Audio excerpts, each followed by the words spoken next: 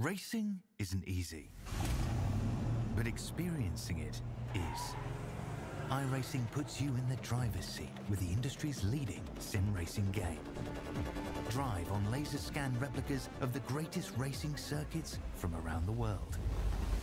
Go head-to-head against other drivers chosen by skill-based matchmaking to ensure competitive racing at every level. Compete across all your favorite series.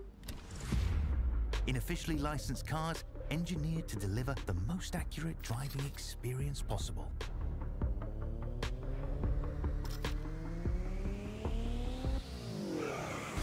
Join a race or host your own with players from across the globe. Race against the computer or in a league with friends. Feel the thrill behind the wheel. Visit iRacing.com.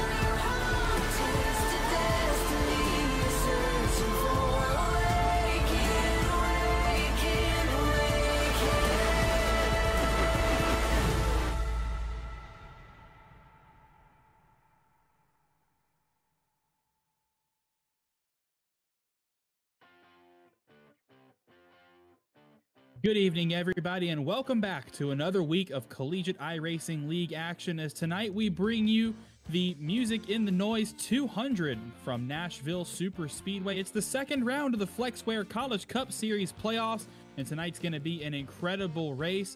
But first, we're going to get started with tonight's Ignition Zone pre-race show, where we're going to talk about last week's results as well as the playoffs so far to get us hyped up for this week's event. As I'm your host, as usual, Zach Lindler, alongside Alex Gagnon in the booth. And Alex, we're going NASCAR racing tonight. And of course, I had to get in the mood with the flannel and the cowboy hat. You know, we came to Nashville last season. It was a phenomenal race. Everybody had a blast out there. And this was, in fact, one of the most highly requested tracks to come back onto the calendar this season. So the drivers have been looking forward to this race all season long. But for our 10 playoff drivers in the field and for our 9 who have yet to lock themselves in the championship 4, there's a little something extra riding on the line tonight.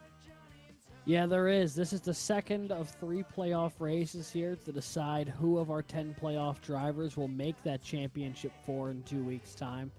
Last week, a thrilling race at Vegas, or not Vegas, sorry, I'm thinking of other mile, most difficult track on the schedule just as far as raceability. It's high banked, it's concrete, tires and brakes are both not happy at this kind of track. It's going to be a really interesting challenge, but it presents a lot of similar challenges to Darlington, in my opinion, outside of the track surface. So the cars who did really well last week, I would not be surprised to see them running up front here tonight as well. Yeah, you said it best. This is an all-concrete track. It's 1.5 miles long. It's very high banked, even on the straightaways.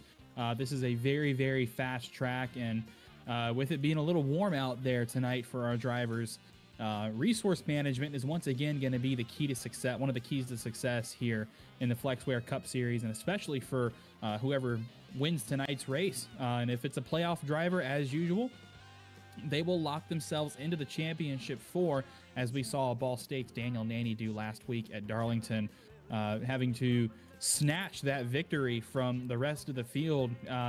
It was a really, really exciting race. It went green for most of the laps. We only had a couple cautions that came out towards the end of the race, but despite all that green flag racing, we had tons of battles on track from first all the way to last.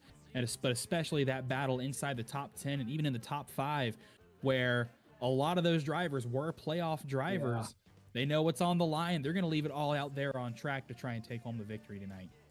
Yeah, they really are. I mean, There was a stretch of time in that Darlington race where the top 7 cars and 8 of the top 9 were all playoff drivers. They came to play last week.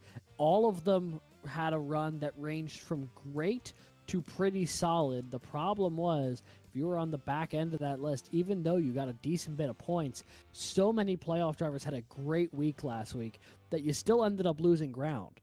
Jason Wallet, I believe, finished 13th for Drexel. It was a pretty solid run, all things considered. He fell behind the 8-ball early a little bit with some damage. Rallied back, though, for a solid finish. But he is really in a tough spot here with only 2 races to go in this playoff round. Because so many of his competitors had such a good week last week that he ended up losing quite a bit of distance to those in the top 4. So you can't afford to have 2 bad weeks in a row, especially if the playoff drivers are going to go out and run again this week like they did last week at Darlington, because there was no room for error last week. Unless you pick up that win, that will automatically lock you into the championship 4. But yeah, let's go ahead and let's take a look at our point standings among our playoff drivers as we head into tonight's race. There you see the one and only driver to lock himself into the championship 4 so far, Daniel Nanny from Ball State, did so last week. Matt Morton, though, in a close second, as well as Muhammad Alif and Clint Halterman in the points transfer positions coming into tonight's race. But then it gets really, really tight outside of the top 4. Zach DeWale and Jake Cummings tied on points. They're 21 points off of Matthew Morton. Andrew Williams there in 7th. He's only 2 points behind both DeWale and Cummings. Charles Wembley also there in that points battle as well. But if you're Andrew Stagey from Ball State or Jason Wallet from Drexel, you've definitely got some work to do tonight, as 35 points is a pretty steep hill to climb. That puts Wallet, I believe, if my math is mathing, 22 points below the cut line going into Kansas in just 2 weeks' time. So a good result for a playoff driver is always a good thing to have. But like you said, you can finish in the top 15. But if every other playoff driver finishes above you, you're still going to lose ground on the drivers in front of you. Yeah, for sure. And your math was indeed correct. Jason Wallet sits 22 points back at that final final championship 4 spot right now. And then you also look at Andrew Stagey, who sits 19 points back at that spot. So they are still within range if they have 2 really solid points runs to potentially have a chance to point their way in. But more realistically, I think they're going to have to win their way in. And if you're Matt Morton, you can pretty safely point your way in. But obviously, he would like a win to take away all doubt. Where things start getting really fuzzy is that middle grouping there. You see Clint Halterman, that 8-point edge over DeWale and Cummings, 10 points over Drew Williams. I mean, those are not a ton of spots on track. If you have, an errant corner and lose out a couple on a restart, that gap cuts in half almost immediately. So while he has that points cushion that he can rely on a little bit in a tiebreaker situation, he's still going to have to go out there and perform to the best of his ability, because if he lets up even for a second, there is a lot of hungry drivers behind him. And you look outside that top 4 right now, multiple drivers outside the top 4 as they run have a win this season. Both Jake Cummings and Charles Wembley won in the regular season to lock themselves in, and they're not in the top 4 yet, but they have shown that they can win in the CIL this season. That should definitely give some of those guys in the top 4 a little bit of pause and a little bit of concern, knowing that there's a lot of speed still stymied behind them right now. Yeah, and this is even work that these drivers have done going back into the regular season. If you finish in the top 5, if you finished in the top 5 of a regular season race, then you got playoff points. You got 5 bonus points for winning, 4 bonus points for finishing second, all the way back to 1 point in 5th. At the end of the season, if you made the playoffs, that points tally of playoff points that you got during the regular season was added to your 2,000 point reset at the beginning of last race. So Matthew Morton, who was sitting on a fat stack of playoff points, as well as Muhammad Alif and Clint Halterman, that's helping them out a ton going into the first race of the season. It's still helping them out now. May not have had the best race relative to other playoff drivers at Darlington, but they're still sitting in those 3 points transfer spots. that could be the key to getting in. We don't know who's going to win tonight. If a playoff driver gets in, then that's going to knock Clint Halterman out. But if you're Halterman, you want a non-playoff driver to win, because that means somebody's going to play spoiler and take away a lock-in spot in the championship 4, which could always spell a ton of fun for next week's race at, where are we, Homestead? Yeah, Homestead. Yeah. One more big, challenging mile and a half before we go to Kansas, which is one big, slightly less challenging, but definitely still a mile and a half track. A lot of mile and a half action to round out the CIL season after a crazy regular season took us all over the place, all over the globe even. I mean, we had that race in Montreal, so the CIL really kind of bouncing around all over the place this year, but really digging into the bread and butter of these next-gen cars here for the playoffs, letting those mile and a half do all the work. But I think about this race. I think about what it's going to take to win a race here at Nashville Superspeedway. And I think the biggest thing that comes to my mind, Zach, is how do you manage your brakes over a long run? We saw in the couple next-gen races that the IRL NASCAR Cup Series has had at this track, there was a big issue with brakes and a big issue with rotors.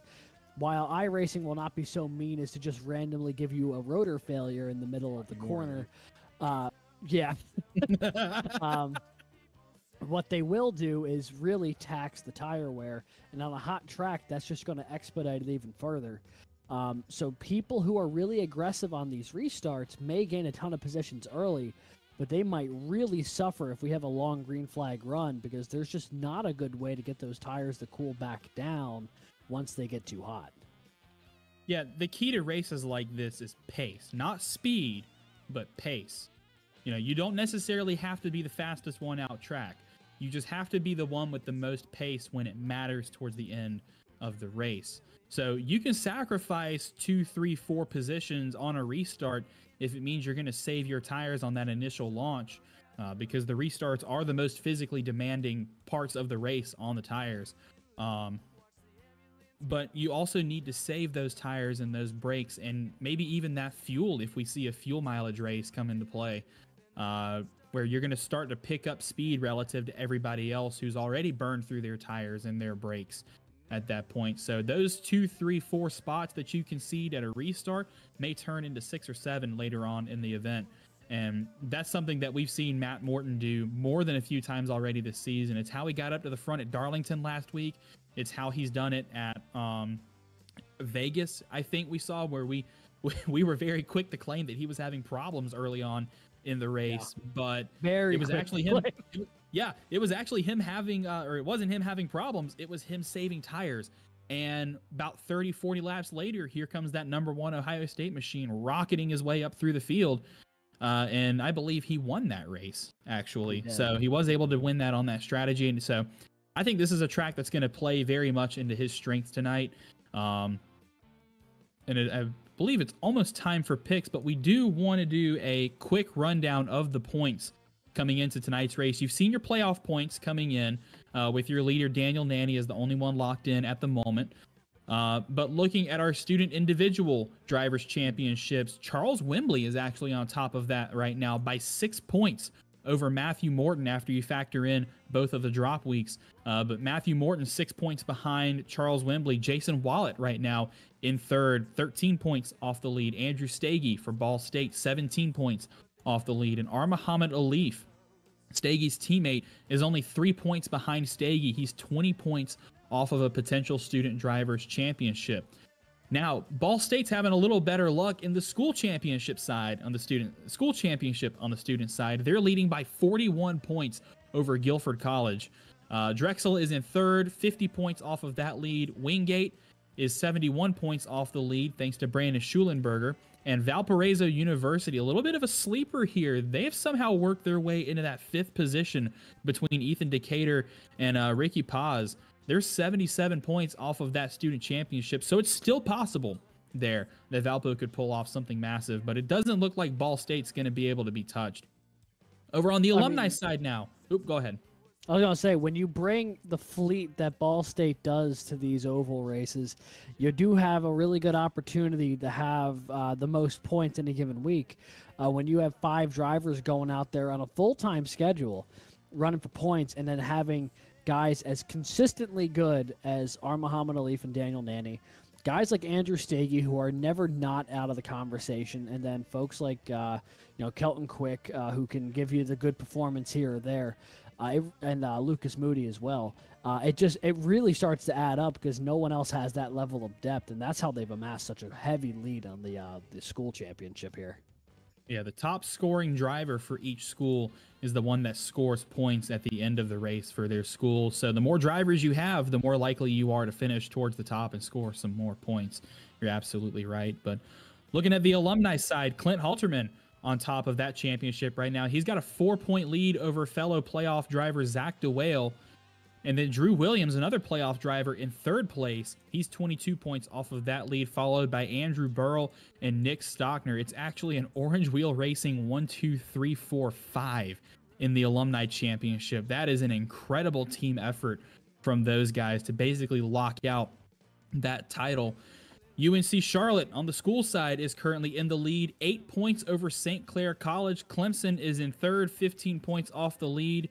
And then UNT, University of North Texas, in fourth, 69 points off of the lead right now. And then Wingate bringing it up in fifth, 93 points off of the lead there. So still some really good battles in the individual and school side as we head into our championship race in just a couple of weeks. But Alex, I'm watching that countdown at the bottom of the screen come down ever so slowly as we inch closer to race time. And I think that means it's time for our picks. And as usual, I'm going to let you go first. Alrighty. Well, I feel like you should be aware of the fact that while you were out last week, I was correct again in my prediction. Oh, I don't like this. So I am rolling 2 for 2 over the past couple weeks, which means I'm going to try and give the hot hand here to the 519 of Zach DeWale from St. Clair College. He's been running really well the past couple weeks. And we'll see if we can go 3 in a row here, because I have had the eyes of an eagle when it comes to finding the winner the past couple weeks. Well, I'm hoping to put a stop to that momentum because I'd like to get back in the W column. And I think Drew Williams from Clemson University is going to help me out. He came third here when we came to this track for the first time last season, got on the podium, lost out to, I believe, race winner Drew Jawa and Matt Morton. But I think Williams, he's been putting in a ton of work to get ready for this race. I think he's got that fire lit in his belly that he wants that win because he knows his path to the championship 4 isn't necessarily paved for him, and he's going to have to work for it. So look for Williams to get the job done tonight. And it's going to be... We'll just have to see how this plays out. A couple playoff drivers, both in desperate need of a good points finish or a win tonight. Yeah, and will a playoff driver win, or is somebody going to play spoiler? We're going to take a quick break, head on down to Honky Tonk Highway, downtown Nashville, and go. We're going to take a quick break, and we will be right back in just a few minutes with our race action tonight.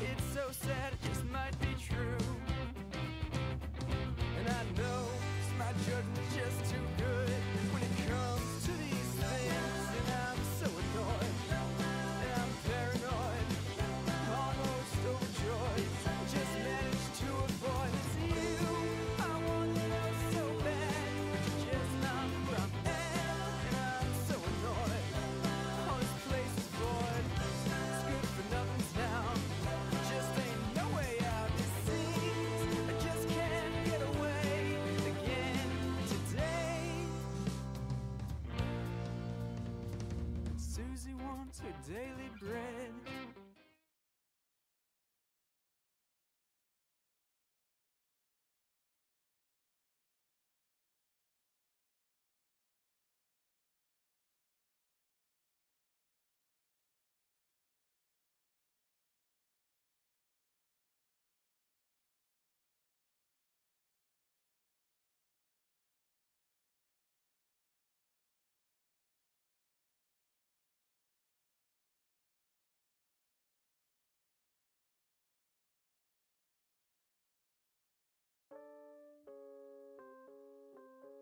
Good evening, everybody, and welcome back to another week of Collegiate iRacing League action. As tonight, we welcome you to the Melody in the Noise 200, presented by the Familiar Strange, live from the virtual Nashville Superspeedway. That's right, it's NASCAR night in the Flexware College Cup Series, as our drivers will turn up the music and jam out with each other for 133 laps of intense playoff racing on these concrete high banks. We're deep into playoff season in the Flexware Cup Series, as tonight's event is round 2 of the playoffs. Last week, Daniel Nanny from Ball State University earned a hard-fought victory at Darlington and became the first driver to lock himself into the Championship 4 at Kansas. There's 2 more opportunities that await the rest of our playoff drivers to follow in Nanny's steps and take one more step themselves towards eternal CIL glory, but they'll have to do-si-do their way through the field to try and score spot number 2. That's right, we're on the threshold of championship season with the title race in 2 weeks, but first, we got to take a quick trip down Honky Tonk Highway for a grand old race. Welcome, everybody, to the Melody in the Noise 200, presented by the Familiar Strange, as I'm your host this evening, Zach Lindler, alongside Alex Gagnon in the booth. And Alex, we talked about this in the Ignition Zone pre-race show, but Nashville put on one heck of a show last time in its debut, and I'm expecting this will be an extremely entertaining race as well. Yeah, I think it will be. You know, this is, much like Darlington, one of those tracks where the moment you start driving it, you know it's like not like any other track you've driven previously. It's high banked, it's concrete, it gives the atmosphere of Dover. If you stretched it out, they start hitting the speeds that you would at a Darlington or a Kansas. You know, it's a high-speed track that's tough on tires, it's tough on brakes. It's going to be tough on the drivers mentally, too. 133 laps around this place is no small feat. It's going to be a pretty hardy race tonight, and only the best are going to make their way to the front. And we've got 9 playoff drivers who have not locked themselves into the Championship 4 just yet. You know they'd want more than anything to punch their ticket here tonight, but it's going to be far from easy. And they're also going to probably need a little bit of luck. I mean, this race is all said and done. It is very unlikely that you find yourself winning this thing without a little bit of help. And as you see it, as you mentioned, Alex, 1.5 mile concrete track, this very unique D-oval shape,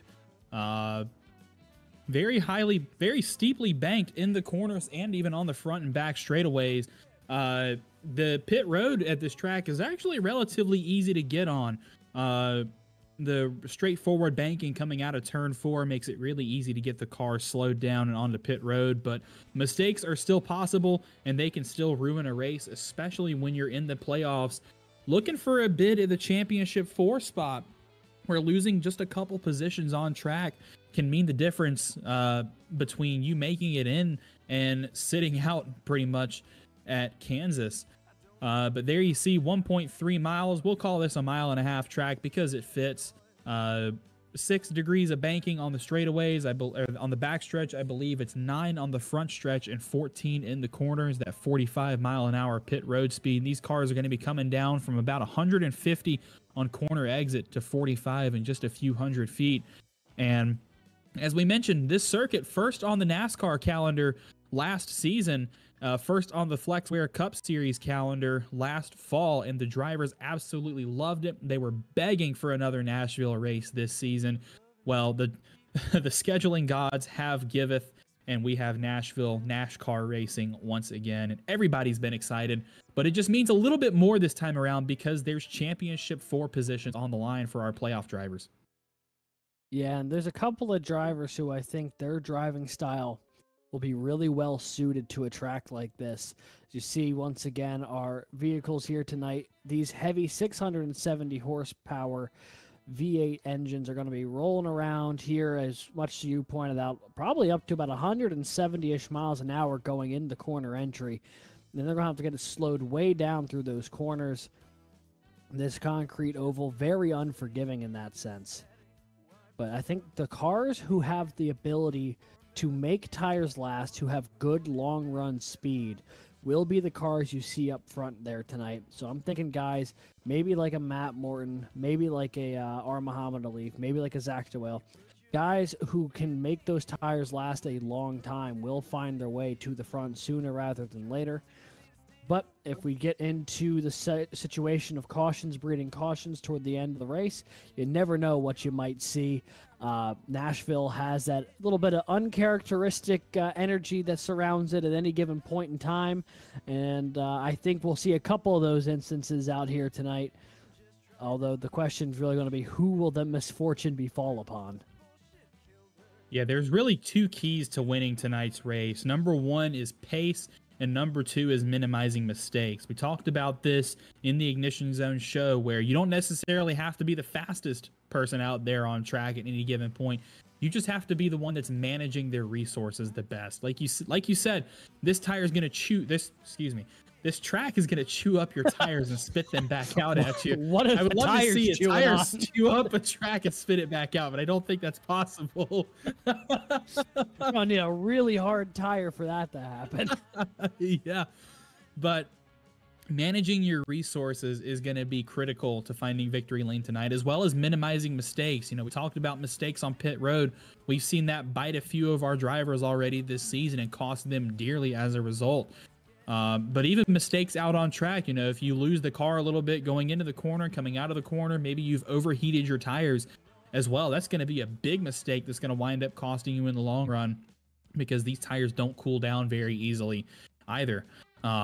So those two things in combination, I think, is how we're going to see somebody get to victory lane tonight. Is it going to be a playoff driver, or is it going to be somebody who's on the outside looking in that's looking to play spoiler? We got 133 laps to figure that out. Yeah, and you know, drivers are just starting to wrap up qualifying here, which means in a couple of minutes we will have the opening grid for tonight's Melody in the Noise 200. Let's take a look here while we've got a second at what a qualifying lap and just a lap around Nashville Superspeedway as a whole looks like. Sounds like we have the onboard lap with the 100 of Jake Cummings to give us the tour of Nashville Superspeedway from the on-track perspective. We're going to watch that number 100 car, the defending alumni champion, possibly at risk of losing his title. He's going to give it his all tonight to try and work his way back up the field, but you see him running that very bottom line, very slow and lumbersome through turns 1 and 2. This track is deceptively slow. You want to run a lot slower in the corners than you think you do, because it's so easy to overdrive the car. So good work from him, keeping that car low, keeping that momentum up, washing all the way out to the exit. You can see how steep the front stretch is here at Nashville. Take it all the way to the bottom to finish your lap. And as we ride on board, you're going to see him do it expertly once again. Yeah, so getting all the way down to that yellow line through 1 and 2. Nice soft drive up to the outside. Much to your point, you want to be really careful. The worst thing you can do at Nashville is overdrive the car. And while you might be able to get that extra tenth or two on qualifying here, consistently over a green flag run, you're just going to absolutely kill the tires as he makes his way off of 4, and then we'll dive down to the start-finish line. And we'll see a lot of that, I think, tonight. Even side by side, you know, cars will come off the corner all the way to the outside wall, and then they'll find their way back down low to the start-finish line. It's the straightest way across the front stretch, the shortest amount of time, shortest amount of distance. Therefore, in a lot of cases, the fastest way to go. But when you start going side by side through that section, it gets a little trickier. A lot less grip and a lot less downforce when you have that side draft in effect. And we might see a couple cars get into a little bit of trouble there. Yeah, and that's going to be a really fun. That's what makes a lot of these 1.5-mile tracks really fun. This special D-oval configuration, that curved front stretch, you see a lot of battles for position down the front stretch. You're going to see guys go side by side coming out of turn 4, and they may not be side by side going into turn 1. Somebody's going to have the shorter distance going down the front stretch, but somebody's going to have the longer way to go around. But that means they're going to have more momentum and speed coming into turn 1. So it all pretty much balances out at the end, but it makes racing a little trickier here. So those either iRacing or real life spotters are going to be pretty busy down the front stretch here at Nashville. Now let's take a look at tonight's starting grid for the Melody and the Noise 200 for the CIL Flexware College Cup Series from Nashville. It's Daniel Nanny from Ball State, last week's winner, and Matt Morton from Ohio State on the outside. He finished second here last season. Andrew Stagey for Ball State puts in Brandon, the first non-playoff driver in the field there. He'll roll off fourth. Jake Cummings, his teammate, will roll off fifth for Wingate. Muhammad Ali from Ball State in sixth. In row 7, it's Zach DeWale from St. Clair College in the 519, and Jason Wallet in the 76 from Drexel, a pair of playoff drivers in 7th and 8th. And in row 5, it's Charles Wimbley from Guilford College and Ben Neller from Ball State. Looking at our second group of 10 drivers, Clint Halterman will start to the inside of Sky Schreck from University of Oklahoma. That is, I believe, one of her best qualifying efforts thus far this season. Thomas Toomey will start to the outside of his teammate Drew Williams from Clemson University. Row number 8, Austin DeLong from the Penn College of Technology starts outside of Lucas Moody from Ball State University. Row 9, Landon Velicky, Auburn University. That Tiger will start to the outside of another Ball State Cardinal in Kelton Quick in that number 2 car. And rounding out our top 20 tonight, Zach Tallman from the Pennsylvania College of Technology will start alongside Edwin Onofre from the University of North Texas. Back in 21st, it'll be Edward Sanchez from Baruch College, and Andrew Burrell from Clemson in the 121 will be 22nd. And that is the starting grid for tonight's race. 22 cars ready to take on this 1.3-mile track here in Nashville. Daniel Nanny and Matt Morton, the top 2 cars in the playoff standings right now. Nanny locked himself in with a win last week.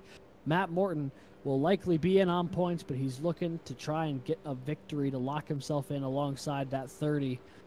So many questions to be answered, so little time here as the pace car is about to peel off in turn 4. Yeah, Fred, the pace car driver, makes the trip down pit road. It's Daniel Nanny, the control car. Who's going to be the next playoff driver to lock themselves in? Or who is going to be the non-playoff driver to play spoiler tonight? Green flag in the air at Nashville.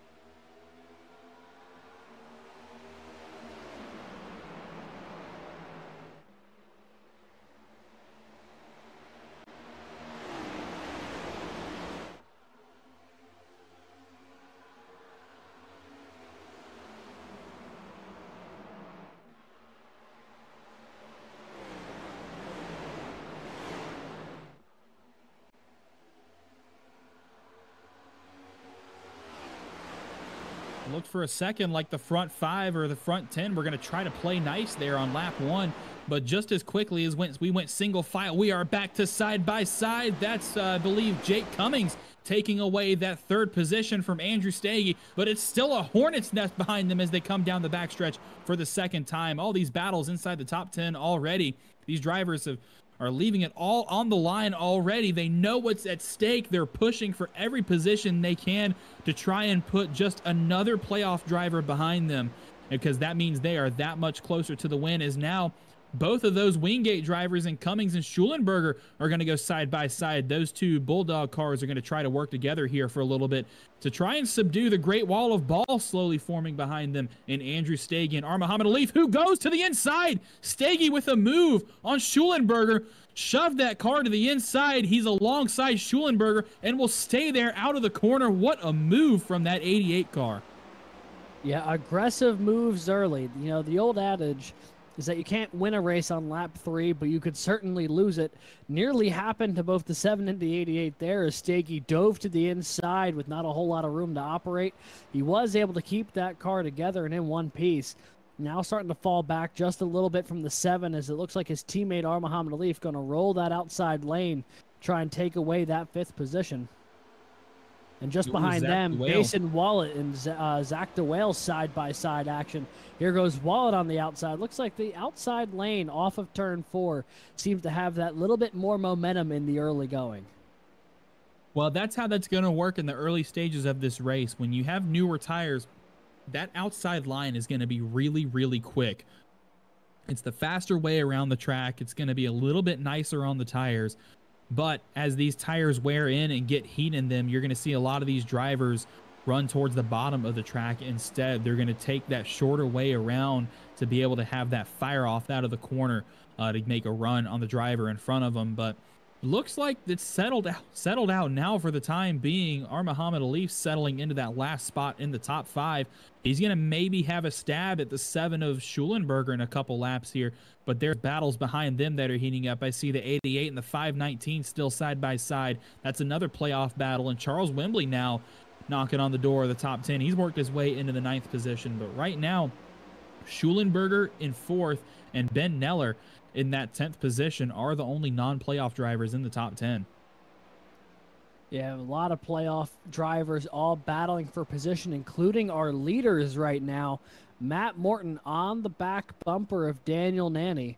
If we can take a look here at this scrap for the lead. Morton about a car length away from Nanny. He gets a little bit closer in the corners, and then the 30 able to open it up just a little bit.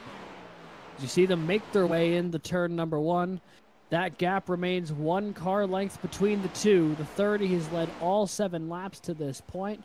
Matt Morton's been in his tire tracks every step of the way, though. Not gaining or losing any ground right now, just kind of lurking in the wings as this is the early going and things are still kind of getting settled out on track. Well, and if you're Matt Morton right now, you're not pushing or anything. You're perfectly fine sitting behind Nanny. You're learning where he goes. You're learning what he does, why he does it. This is a study your opponent straight out of the Art of War or something that Morton's going to do right here, because this is going to probably come back later in this race when these two are battling for the race win. Morton's going to have the upper advantage of knowing what Nanny does while he's out in front with clean air. But on that topic of clean air, dirty air, not really a problem right now. These tires still relatively fresh. We're going to see those lap times start to come down at about 2 or 3 laps or so. So the dirty air might become a disadvantage to Morton, but it looks like for the time being, he's hanging just about a 10th or 2 off of that back bumper of the 30 Ball State car. Yeah, he keeps getting anywhere from about 1/1500th back to a quarter of a second. He's just been fluctuating in that range right now as this is starting to get all settled in. You see on board there, that is the number 1 of Matt Morton. Really locked in here in the early going. I don't even think he's blinked yet. That's how locked in he is right now, trying to track down the back bumper of the 30. So as this is now lap 11 of 133, it is the 30 and the 1 who have opened up a gap a little bit from the rest of the field. And these two cars continue to be just running nose to tail right now. Jake Cummings hanging within a second here in that 3rd spot after gaining 2 on the opening restart. And now he's settled in front of teammate Brennan Schulenberger as those Wingate cars having a really solid run here in the early going. You know, I was thinking when we were running off the starting grid, Brandon Schulenberger had a phenomenal qualifying spot. That's a car that's picked up a ton of momentum this season. Something has clicked for the driver of that number 7 car, and he's showing a ton of pace all of a sudden. But I'm thinking all the way back to, what was it that he had a breakout. Oh gosh, I can't think of it, but it was about halfway through the season when he got his first of his string of really good finishes, and he's kept that momentum all the way until now. So hopefully he'll be able to ride that high to the end of the season, even though he just barely missed out on the playoffs. I think there's still big things coming for this number 17.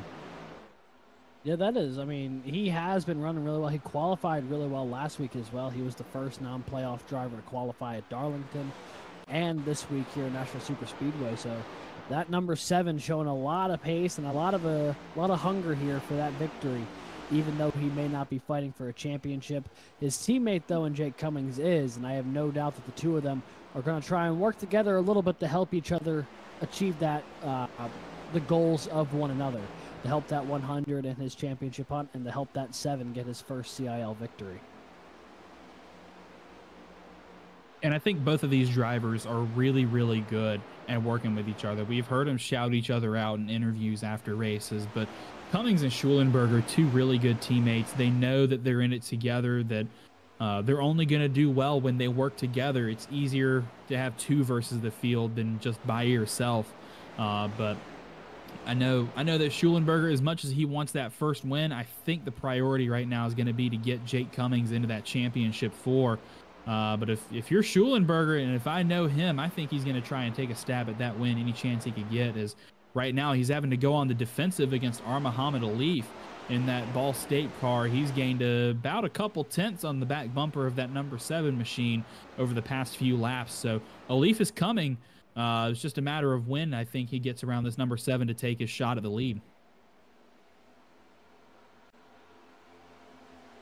Yeah, so 16 laps complete here from Nashville.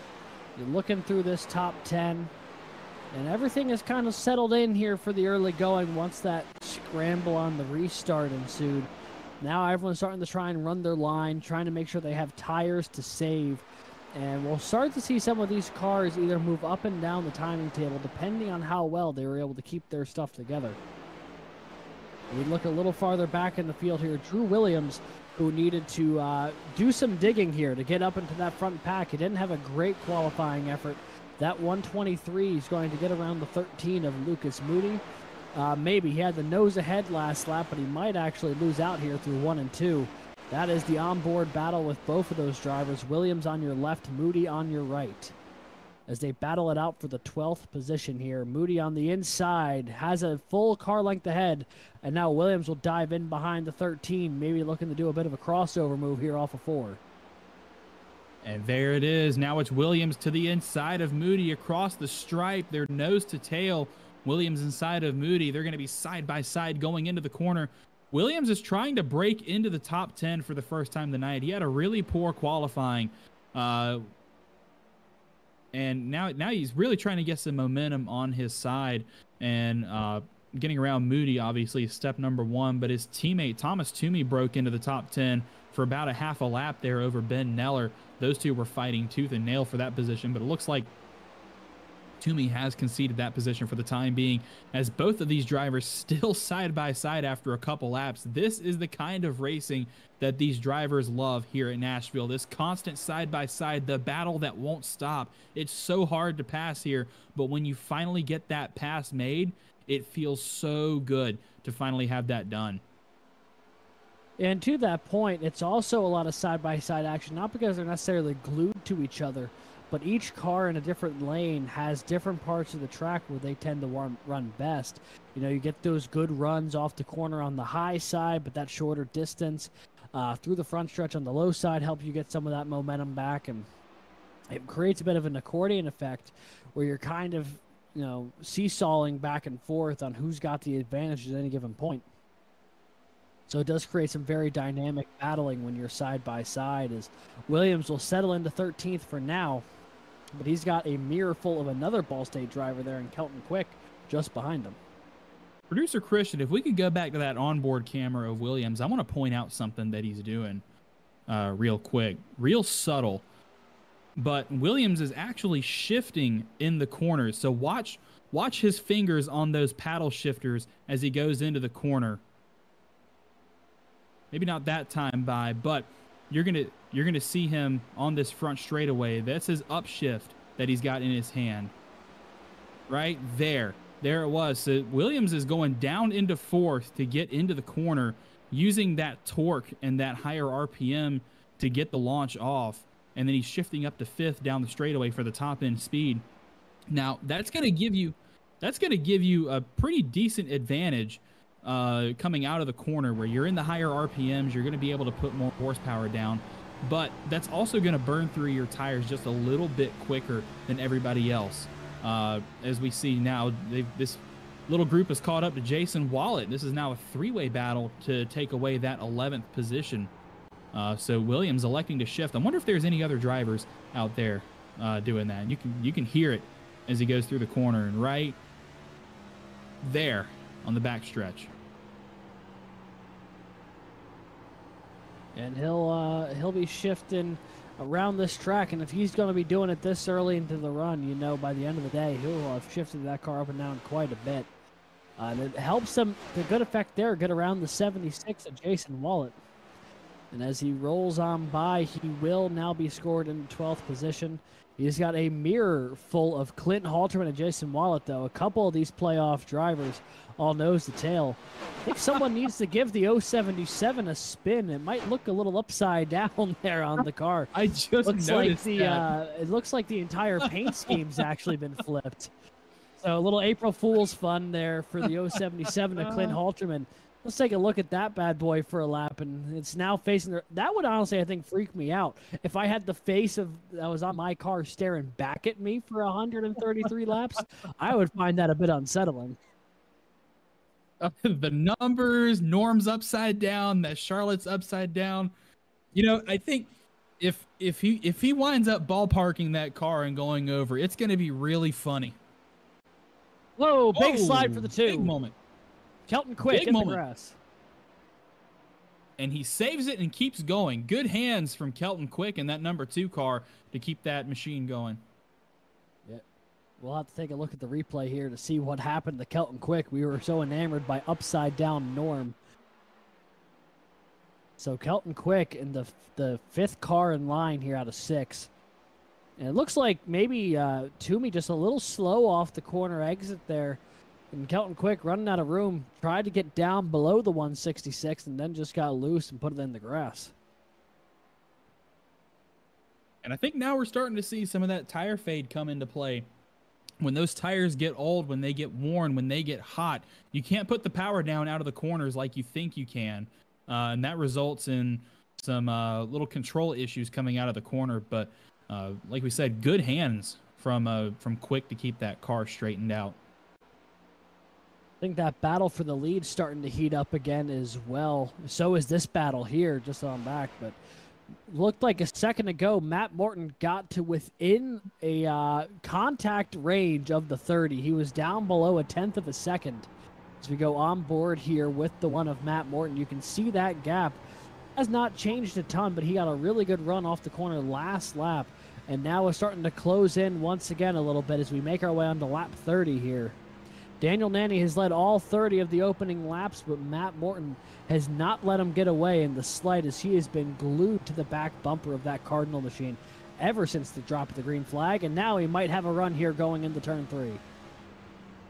Matt Morton all over the back bumper of Daniel Nanny. This is the first real challenge for the lead we've seen all night. Morton, a little better rotation through the center of the corner. Can he get underneath the 30 down the back stretch? No, or the front stretch? No, the 30 blocks. Forces Morton onto the apron, and they're going to be side by side into turn 1.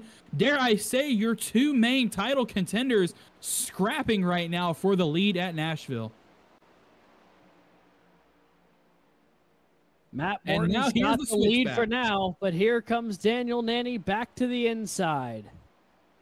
Side by side, they go through turns 3 and 4. Ohio State on the outside. Ball State on the inside. Nanny's led the opening 30 laps. This time, though, Matt Morton closes the door on the 30. New leader here from Nashville. Nanny will try and run a half lane up from Morton here in 1 and 2 and try and pull that gap back together. But the Buckeyes machine is now up front with clean air on the nose of that car, and it might be an opportunity for him to set sail. Yeah, with the pace that Morton's been showing in the dirty air, keeping it right on the back bumper of Nanny for pretty much that whole run, clean air is going to do wonders for that number 1 car, and I think we're going to see him pull away relatively quickly. But if you're Nanny, it's quite the opposite. You've had clean air this entire time. You've learned how to race this track at race pace in clean air, and now you've got dirty air. So how does that change how you drive the car? And in fact, a little bit of contact with the wall for Nanny coming out of turn 2. So already we're seeing that dirty air throw a wrench in those Ball State plans. Yeah, and he started to open up that gap a little bit now, so looks like Matt Morton has set sail here at the back end of this opening run in this race. Looks like there's a little bit of battling, though, just further on back. Muhammad Alif and Brandon Schulenberger battling it out with Jake Cummings for third. Schulenberger right on the back bumper of the 12 here. And this is the battle for third, fourth, and fifth. A Ball State Cardinal and a couple of Wingate Bulldogs going at it here.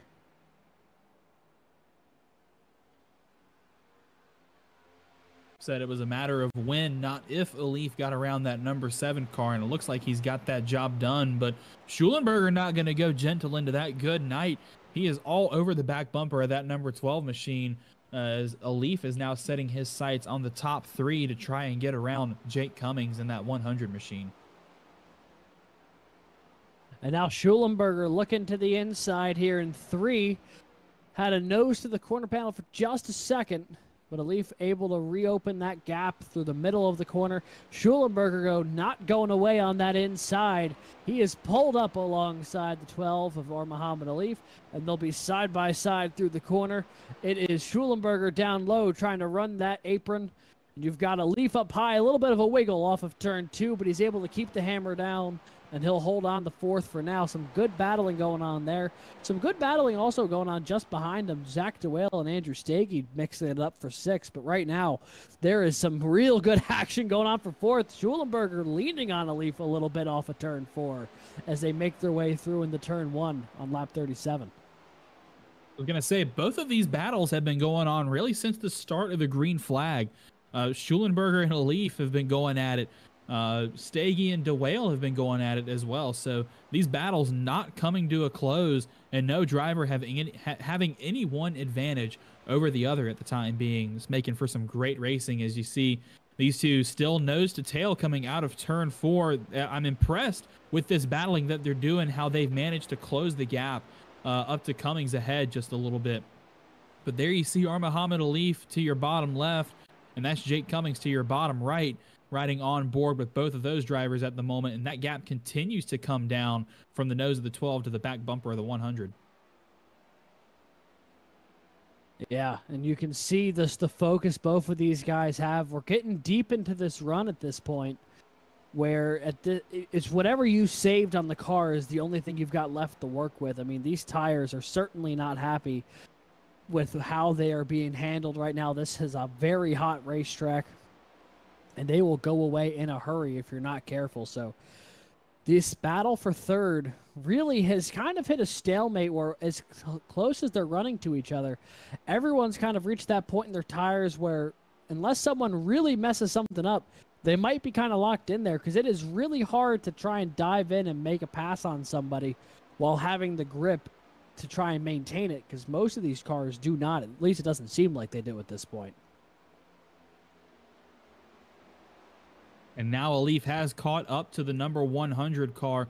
Brandon Schulenberger trying to do everything he can to throw a wrench in Alif's plans. But it looks like Alif's got momentum on his side. Like you said, the only thing you have to work with now is what you've saved so far. And it looks like Alif might have saved a little bit better, but a mistake possibly for the 12 and the 7. If they didn't get in the wall, I don't think you could have put a piece of paper between the car and that blue outside wall. But now Cummings gets a better launch into turns 1 and 2, but the advantage bar is going to go to Alif and Schulenberger as they come out of the corner, and those 3 cars now equally spaced down the backstretch, as this is now a 3-car battle for the 3rd position. Yeah, Alif tried taking a bit of an earlier entrance into turn 3, and I think Schulenberger was going to try and stick it in real deep that time, and they almost made contact. The 100, though, did not get a good launch off of 4. Here goes Alif around the outside. Brandon Schulenberger might be going with him. It also almost was 3 wide for a second there. But now Alif will take away that 3rd position, and a couple of Wingate cars will scrap it out for 4th. You can see I don't think that's that they've inverted those paint schemes pretty clearly there when they run side by side. And the caution is out on lap 42. Oh, it's Drew Williams in the wall.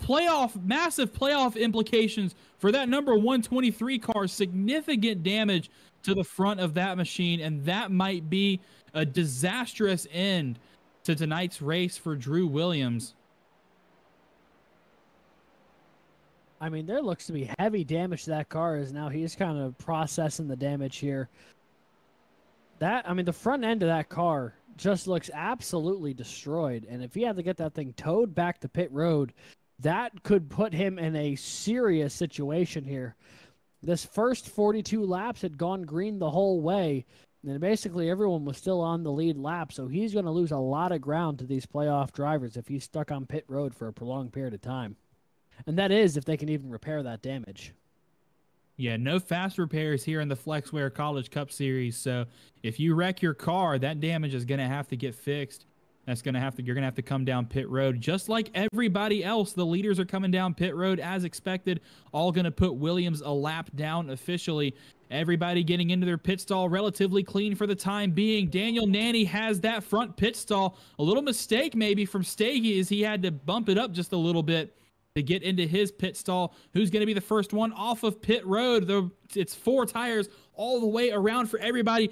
Morton's down, and he's going to take the jump and win the race off of pit road. It's a lead behind him. It's in a dead heat between Stagey and Schulenberger, and then Nanny Charles Wembley and I believe Clint Halterman and Zach DeWale.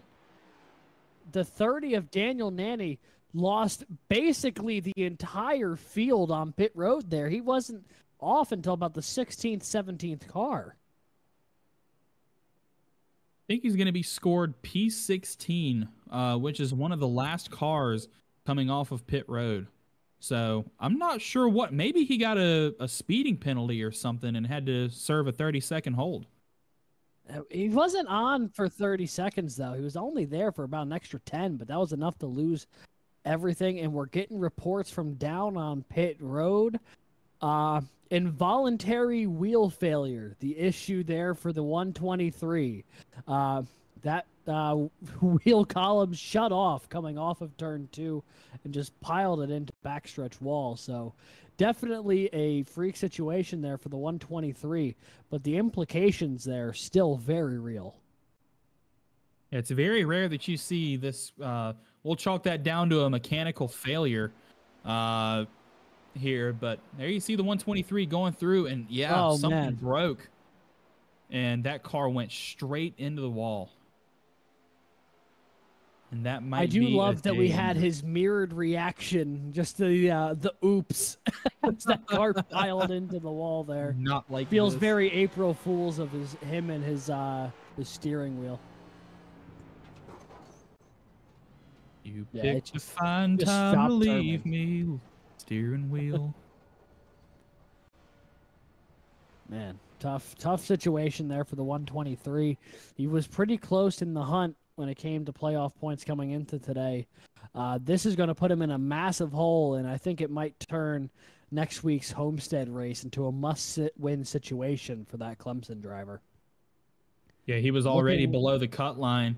Only 10 points below the P4 cutoff to make it into the championship 4 on points, but that's going to deal a pretty significant blow to his championship 4 and title hopes. And that, I believe that puts my pick out of the race. So, Alex, it's in your hands now, although I don't think your pick is having any better luck out there. Well, he's at least on track, although I do not see him in that true. top 6 grouping, so he does have some work to do to try and make his way to the front of the field. But currently scored P7 is Zach DeWale. But while we've got a second, the current running order, now that everyone has come down pit road, Matt Morton and R. Muhammad Alif is row 1, Andrew Stagey and Brandon Schulenberger row 2, and then it's Charles Wembley and Clint Halterman there in row 3. I think Jake Cummings overshot his pit box a little bit, and it cost him some time on pit road. So multiple cars with issues on pit road that time around between him and Nanny. And that'll really shake up this top 6, and it brings R. Muhammad Alif now to the front of the field to try and challenge Matt Morton for the lead here on this restart. And both of those drivers have shown great pace so far this event, but the mistakes, like we said at the top of the show, the mistakes are going to be what gets you. But still a lot of racing left in tonight's event. Matthew Morton, the winner off pit road, and the control car is going to hit the gas in the restart zone, and the green flag is back out at Nashville. The 077 had a lot of issues firing off. I think he missed a shift. 3 wide there in 1 and 2. Contact between Cummings and Halterman. The 077 lost a ton of ground than Jake Cummings did in the process by being right behind him. They were 6th and 8th, respectively, and now they've tumbled out of the top 10. Right there in the mix with Thomas Toomey as well. This is going to be a classic CIL alumni scrap right here. All of those cars battling for position in the Alumni Championship, as here come a couple of Ball State cars with a huge head of steam down the front stretch. That's the number 2 of Kelton Quick dragging along the 30 of Daniel Nanny. Sky Shrek also there in the mix. A couple mistakes early on in the race, but it looks like she's been able to recover for herself. Good Lord, that Great Wall of Ball is moving up top. Yeah, speaking of moving up top, Sky Shrek now to the outside of Thomas Toomey. The Oklahoma machine trying to take it away on the high side, and will. Good pass there for the 43, jumping ahead of the 166. And now Nanny and the 43 of Sky Shrek will do battle just ahead of Toomey here. Kelton Quick has some pressure from the outside as well. 3-car battle here just outside the top 10. Daniel Nanny has got race-leading pace if he can find his way through the traffic here. Same deal with Halterman. We know he's got some good pace. Same with Jake Cummings. A lot of cars with a lot of speed early on. Going to have some work to do to find their way up front. Looking back out up front, though, Matt Morton has retained the lead since that restart. The Leaf up into that 2nd place. Charles Wembley in 3rd. He started towards the back half of the top 10 and has now worked his way into that podium position. He had a great pit stop and an even better restart as he's now doing battle with the number 7 of Schulenberger, who's carrying the standard for that Wingate program right now. And Jake Cummings falling back to 8th. Zach DeWale 5th, Andrew Stagey 6th, Lucas Moody in 7th, his teammate. Jake Cummings, like we said, in 8th. Jason Wallet and Clint Halterman now round out the top 10, just a couple laps after this most recent restart. Now, one of the things I think is really interesting is the last time we raced on concrete here in the Flexware College Cup Series was a few weeks ago at Bristol. Only a half-mile track, but the winner of that race was the 37 of Charles Wembley. And as this race has progressed, the 37 is slowly working his way toward the front of the field. I wonder if he has anything for the leaders here, if he gets around the 7 of Schulenberger. We know how he can run on the concrete and do well. You know, this is a different situation than Bristol, lower banking and much bigger. But the track surface remains, and the way to save tire here isn't all that different. So I'm very curious to see if the 37 would pose any challenge to the 1 or the 12 should he find his way into that top 3 spot. But, I mean, you look just behind all of this. I mean, there are cars shuffling all over the place in the back part of the top 10 here. Stagey, Cummings, Moody, Wallet, Quick, and Halterman all duking it out here in the back half of the top 10. And they are just trading these positions like Pokemon cards right now. Here's a new Alexism I'm putting on a t-shirt. Trading positions like Pokemon cards. Oh, I haven't played Pokemon in forever, man. Well, all I'll say is, for me, it's been far more recent than forever. I'll tell you that much. But I respect that a lot. That'd be pretty cool. Producer Christian now has contact big there one out for of turn Cummings, 4. and it looked like the 13 of Lucas Moody, both of them heavy into the outside wall.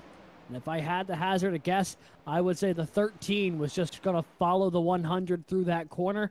The 100 overshot it a little bit, and the 13 went right off the cliff with him.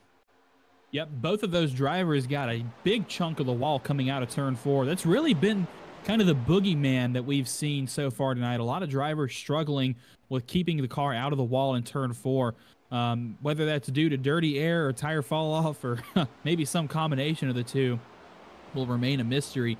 But yeah, the 100 and the 13 running into some problems there coming out of turn 4. And it looks like it might have impacted the 13 a little bit harsher because he's lost a decent amount of pace. He's lost a couple of positions in the last lap and a half or so.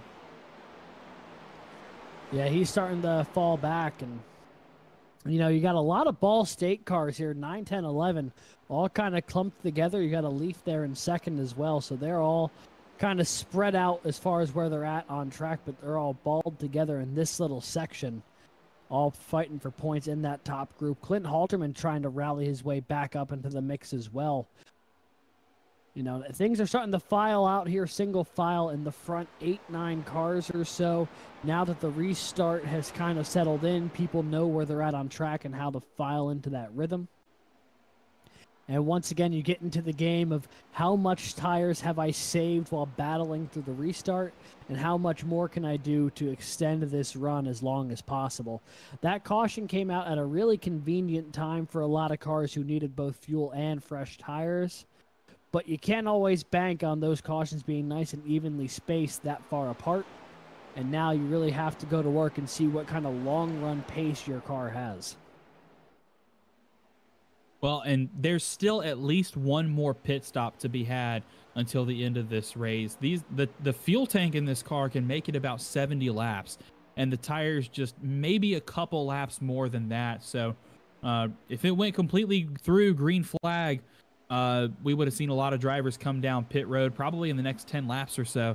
But that was a very, very well-timed caution, actually, around lap 45 that let these drivers come down and figure out how those tires ran in that first stint, get some information, get some numbers, figure out what maybe they can do a little bit different based off of the temperature and wear readings they're getting back from their pit crews, and adjust accordingly. But we're still going to have at least one pit stop to come about lap 100, lap 105-ish, I think, is when a lot of these drivers are going to try and make their second stop down pit road.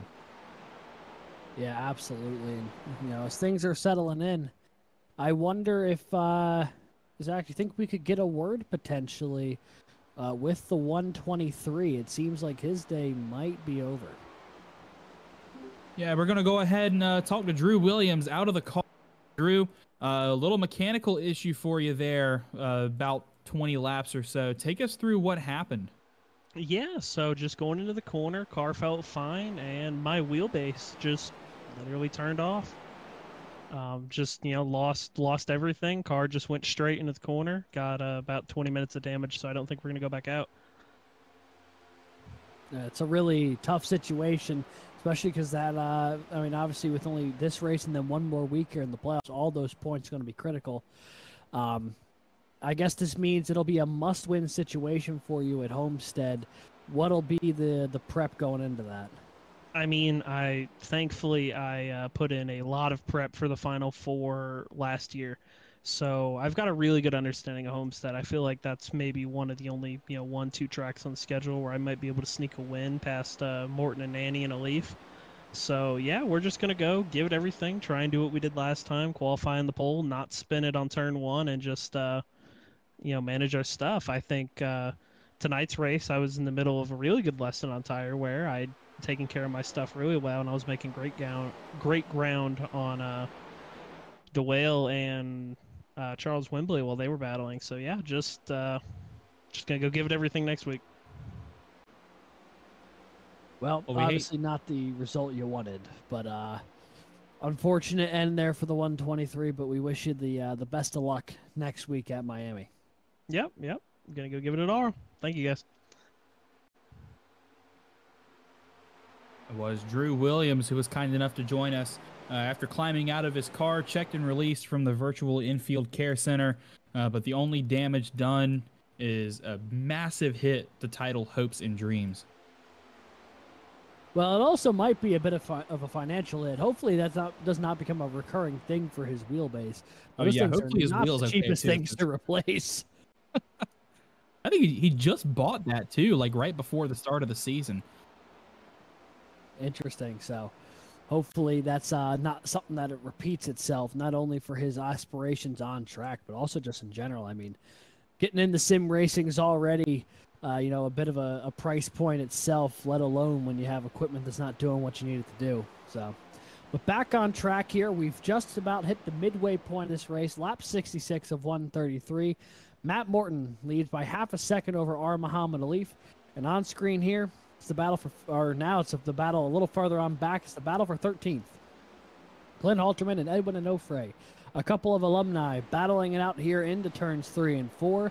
Halterman, one of those playoff drivers, trying to find every point he can get. Edwin Onofre in the hunt, both him and North Texas in that alumni and alumni school championship. Trying to get every point he can get his hands on here to try and get a better standings finish there for UNT. Yeah, both of these schools right now in the top 5 in points. Edwin Onofre not in the top 5 individually, but that honor is going to go to Clint Halterman. So if you're Onofre and you're trying to crack into the top 5 in that alumni championship towards the end of the season, every position is going to matter. And this is now going to become a 3-way alumni scrap as in comes Thomas Toomey now, making his presence known in the mix here for Virginia University. Yeah, he's going to become a part of this battle as well. Same deal as well with Austin DeLong. I mean, all these cars, you kind of see, you could see it on track with that long stretching shot down the backstretch. There's a couple groups of like 6-7 cars and then a decent gap, and then another group of 6-7 cars, and there's about 3 of those on track right now. They've opened it up a little bit here on the front stretch, but you can see it right there. A couple of big chunks of cars, and then you can see where cars are starting to get held up a little bit because there's a gap and then another train of cars. So starting to see where this tire wear might be coming into effect as we jump on board with some of these battles here. Some side-by-side action through those corners, and now down the backstretch as well. You know, everyone trying to get those positions that they're looking for. Sky Shrek, Lucas Moody battling it out here for the 11th position. Yeah, Sky Shrek looking to crack back inside the top 10 for the first time this event after, I believe she qualified either 10th or 11th. So a very good run for that 43 Boomer Sooner Esports car out there tonight.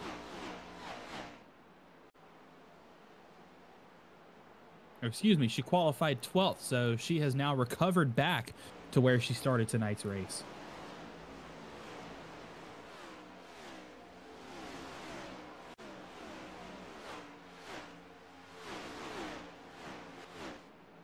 And Ben Neller having a really up and down day, it looks like there, as we're jumping on board there with the 79.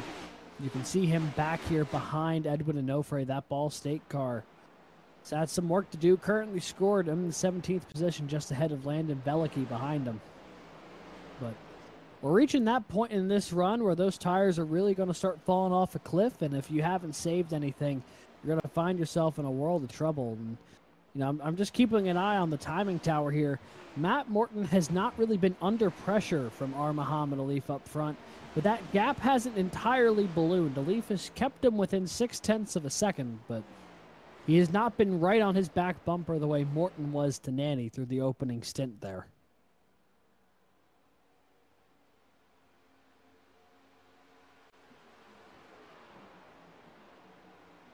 We're going to try and get a confirmation as to what exactly happened with Daniel Nanny there.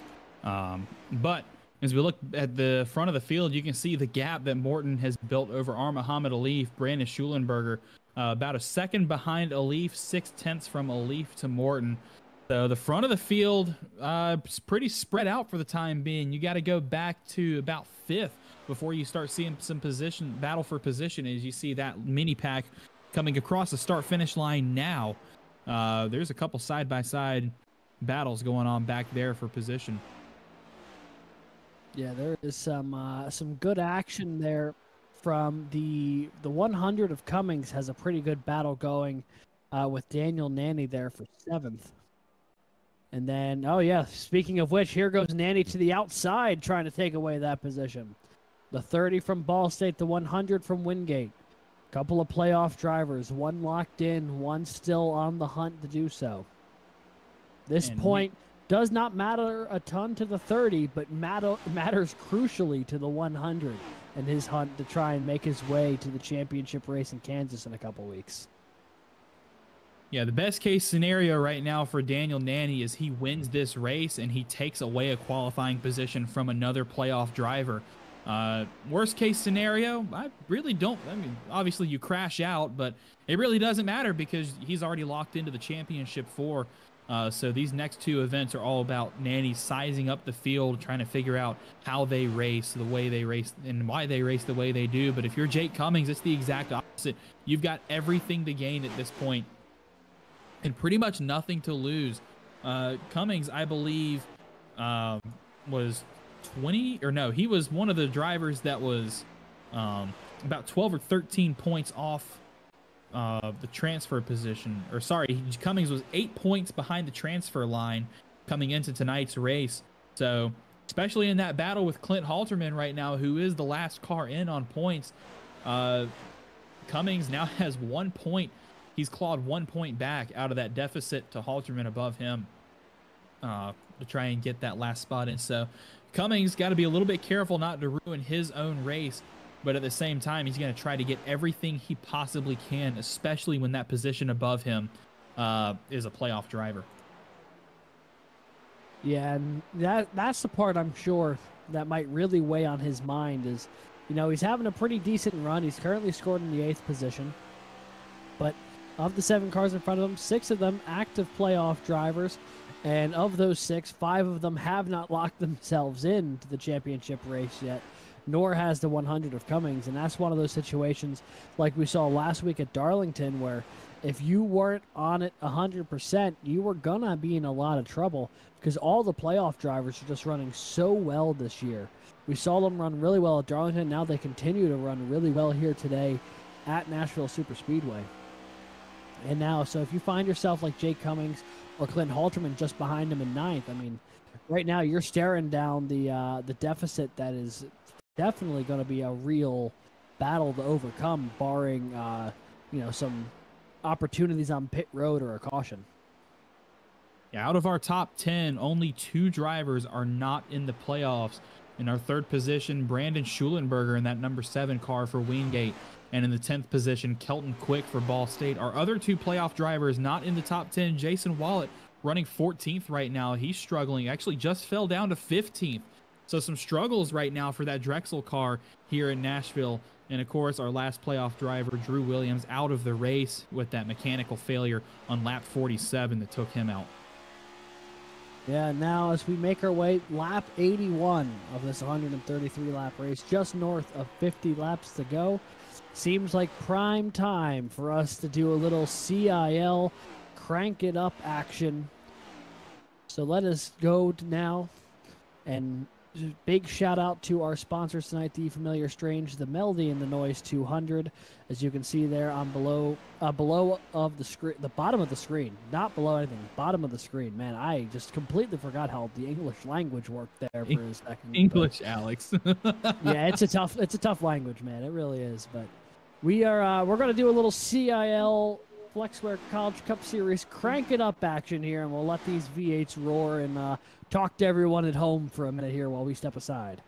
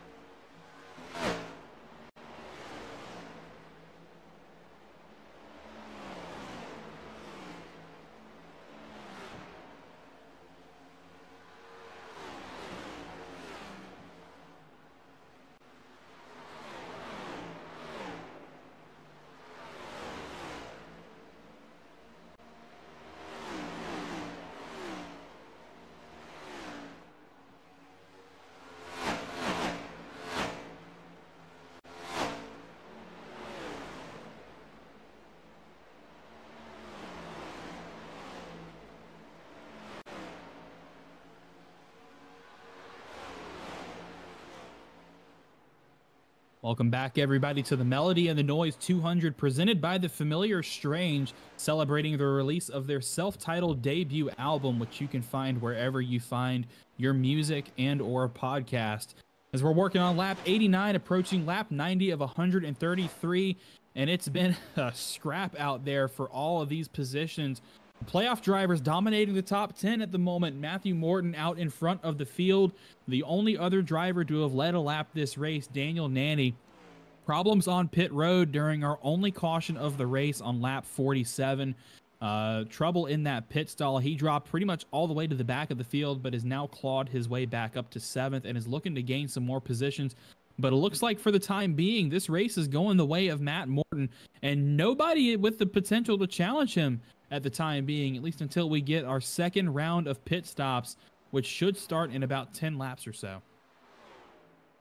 Yeah, it's about that point where they came down pit road about 50 laps ago. And from this point, it'd be 40 laps to the end. So if you want to try and split it loosely down the middle, if this stays green the rest of the way, now would be around the time where you start thinking about coming down pit road in the next couple laps. And yep, here they come. Yeah, a couple of takers already making their way down pit road here.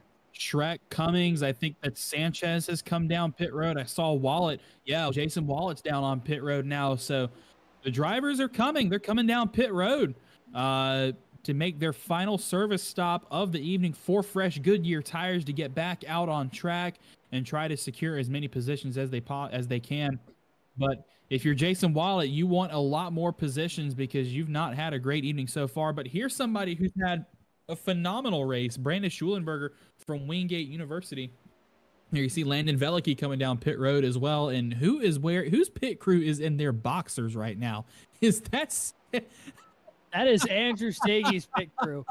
Something tells me that the sanctioning body might not be super happy about the lack of fire retardancy there. But that is neither here nor there when it comes to the virtual world, I guess. I guess it's a good thing the 88 is in fine condition right now and not smoking it on fire. And now the Boxer Brigade going to go to work on the 88. Boxer Brigade. Yeah, NASCAR is going to have a time with that crew chief for the 88 machine. But, yeah, April Fools, I guess. April Fools, they just didn't bring the fire suits to the track tonight, I guess.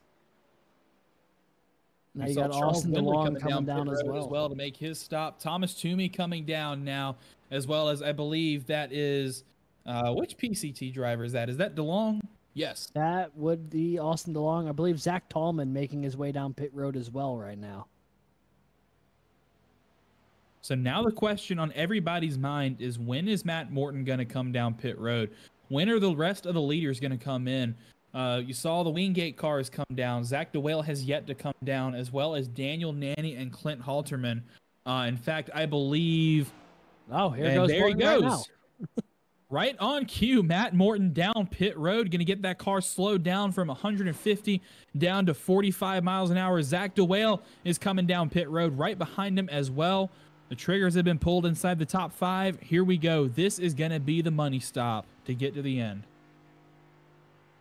And now looking at who's on pit road, Daniel Nanny will inherit the lead.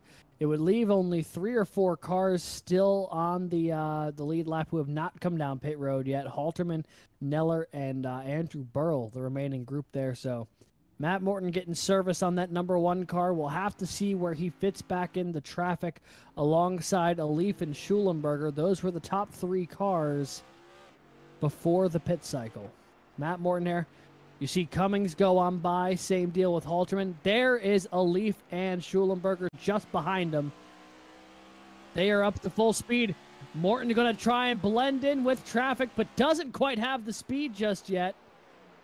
Alif will go on by. And now Schulenberger right behind him as well. Oh, tried to shoot the uprights.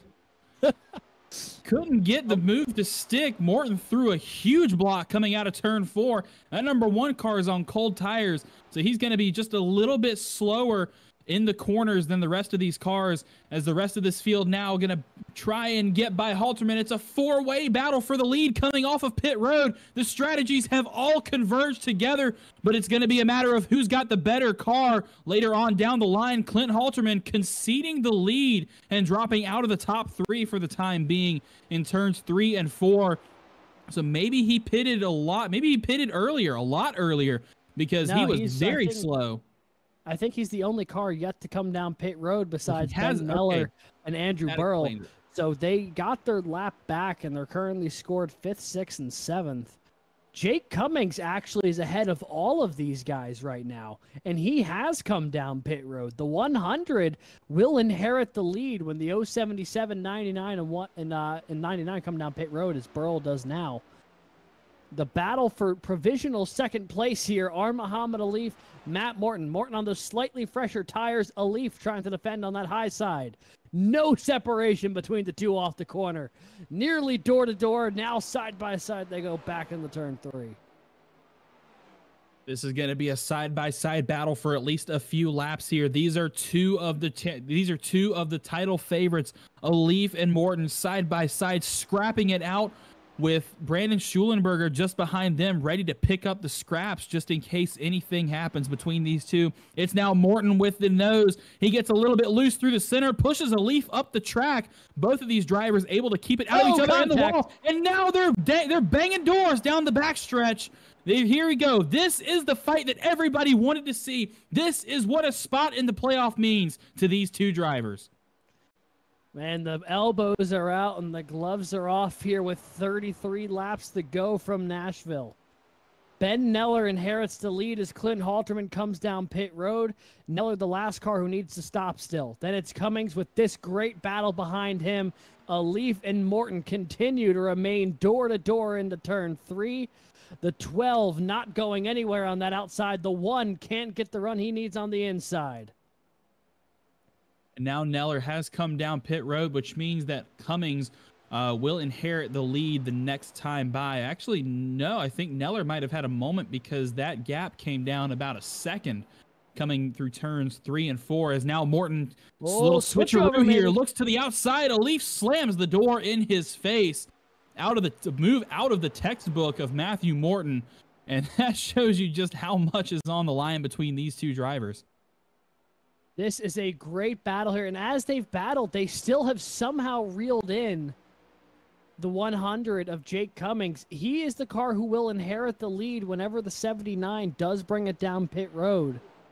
So this is about to become a 4-car battle for the lead. 2 Wingate cars, Ball State and Ohio State, all duking it out for what will be the lead in a couple of laps.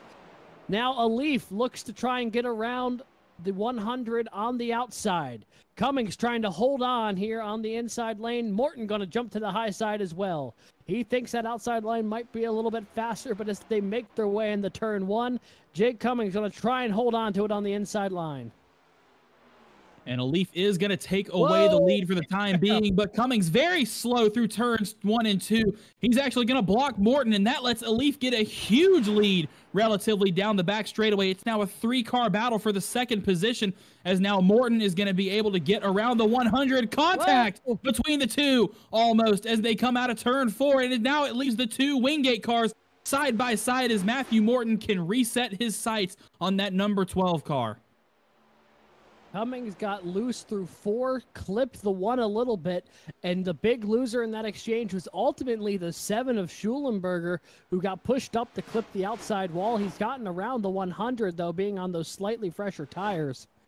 And as Ben Neller makes his way down pit road, you've got R. Muhammad Alif leading by 0.4 of a second over Morton, who's 0.4 of a second over Schulenberger, who's about 0.3 of a second over Jake Cummings.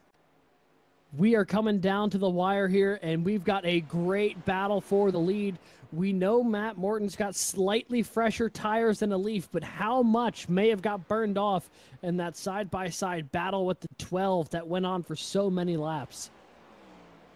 And that's what I'm wondering is, Cummings looked really slow there compared to the rest of the leaders, but he was on relatively older tires, and with Morton and Alif and Schulenberger battling so much between them, how much of their new tire Did they burn off doing that?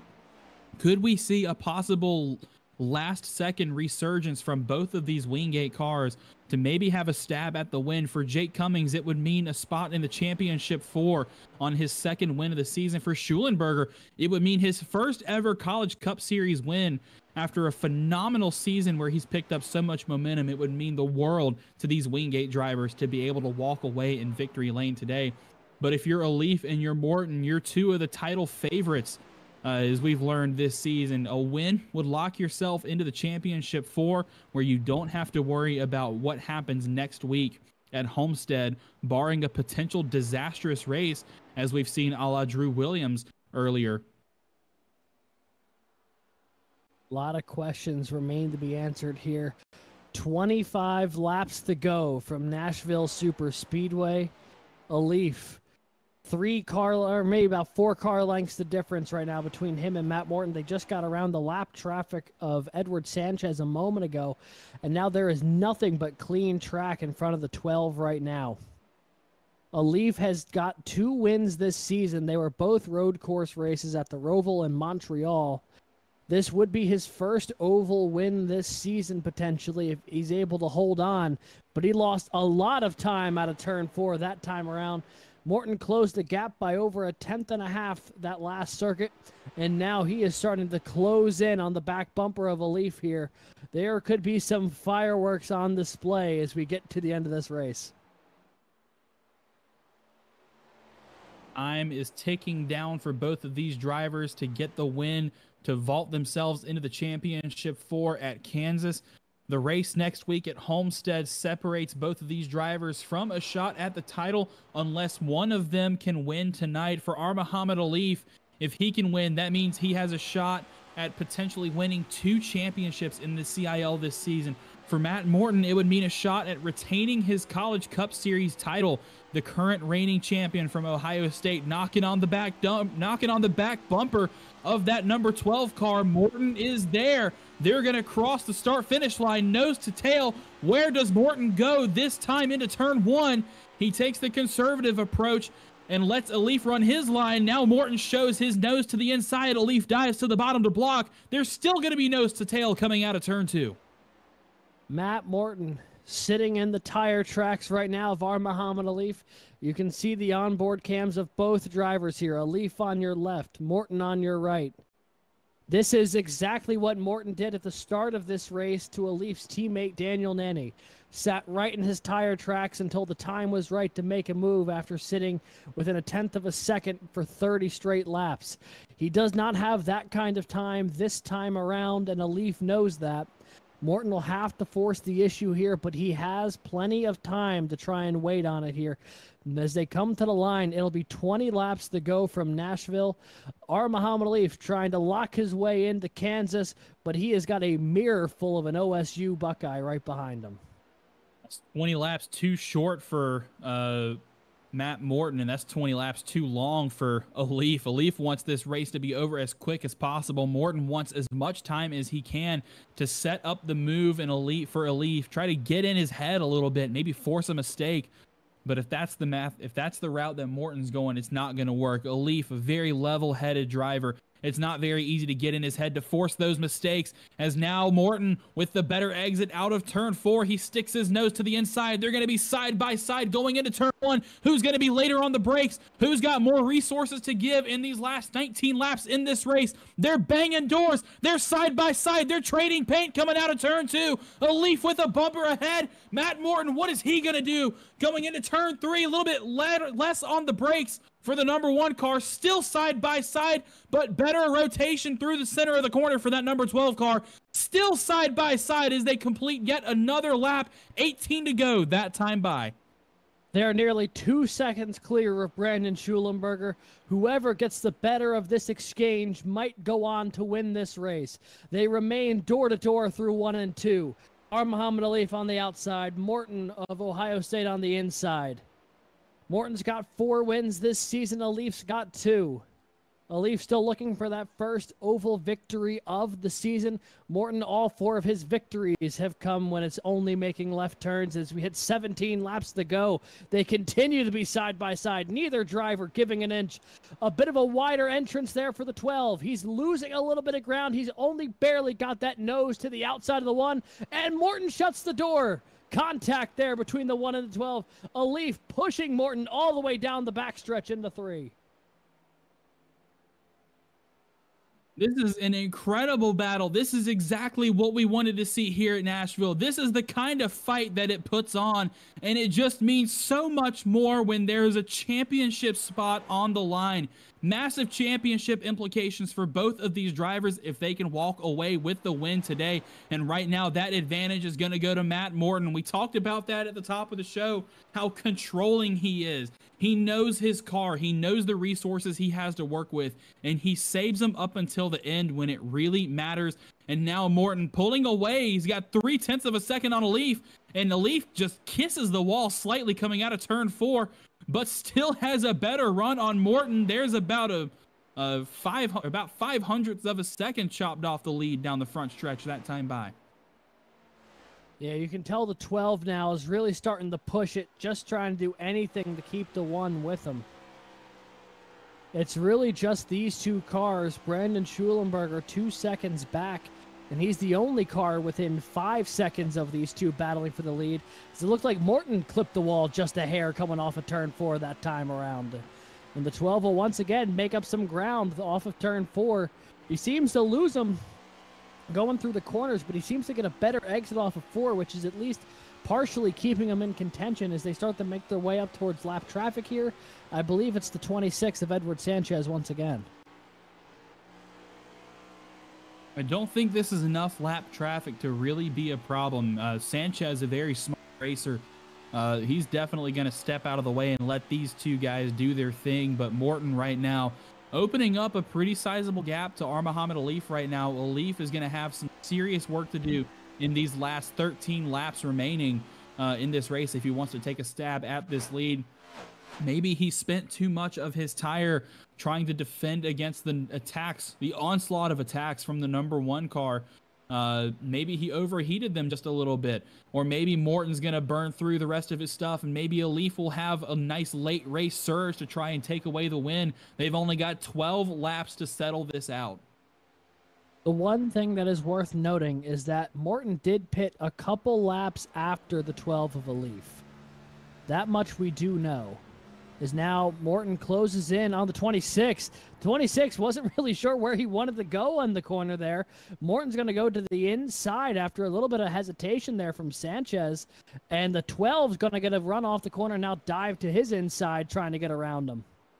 So a little bit of a blockage for both cars. Alif able to close in about 1/10 of a second, but then that gap will reopen up as they hit 1 and 2. So they'll get around the 26, and the next car that could go a lap down here is the 62 of Landon Veliky. You can see him. He's about the exit of turn 4 when those 2 guys hit the entrance to turn 3. They will probably reach him before the end of this race, but he might be the last lap car that these 2 encounter before the end of this race. If Alif is going to have any semblance of a chance, he's going to have to try and hope that he can use the 62 as a pick, as Veliky would fight to stay on the lead lap. Barney's got 10 fingers in the air as a huge mistake for Alif coming out of turn 2. 10 laps left in this race, and Alif absolutely pancake clobbered the wall coming out of turn 2, and that is all but going to hand this race win to Matt Morton, as that is now a 1.1 second gap and change that Alif now has to overcome to get to that number 1 car if he wants to win this race. So right now it's looking like it's going the way of Matt Morton. How does he do it? Matt Morton looking like a really strong contender for the win at this point with less than 10 laps to go in tonight's event. Yeah, and I'm looking at this top 10. A couple of playoff drivers in the mix. Daniel Nanny has fought his way back from the issues on pit road to be currently scored in the top 5. There's actually a really good battle going on for 4th there. Oh, we've got a few laps here. Charles Wembley, Daniel Nanny, and Zach DeWale, 4th, 5th, and 6th, all nose to tail right now as they run. Battle for the lead may be all but decided, but there's still a lot of racing through the field as we're going to try and take a look at that battle between Wembley, Nanny, and DeWale. As there you see it, they're 3 wide with lap traffic almost coming into turn 3. But it is going to be Charles Wembley to the outside of Daniel Nanny. These are 3 drivers battling for playoff position. Every point here matters. Zach DeWale with no idea where to go. He's got a wall of bumper up in front of him.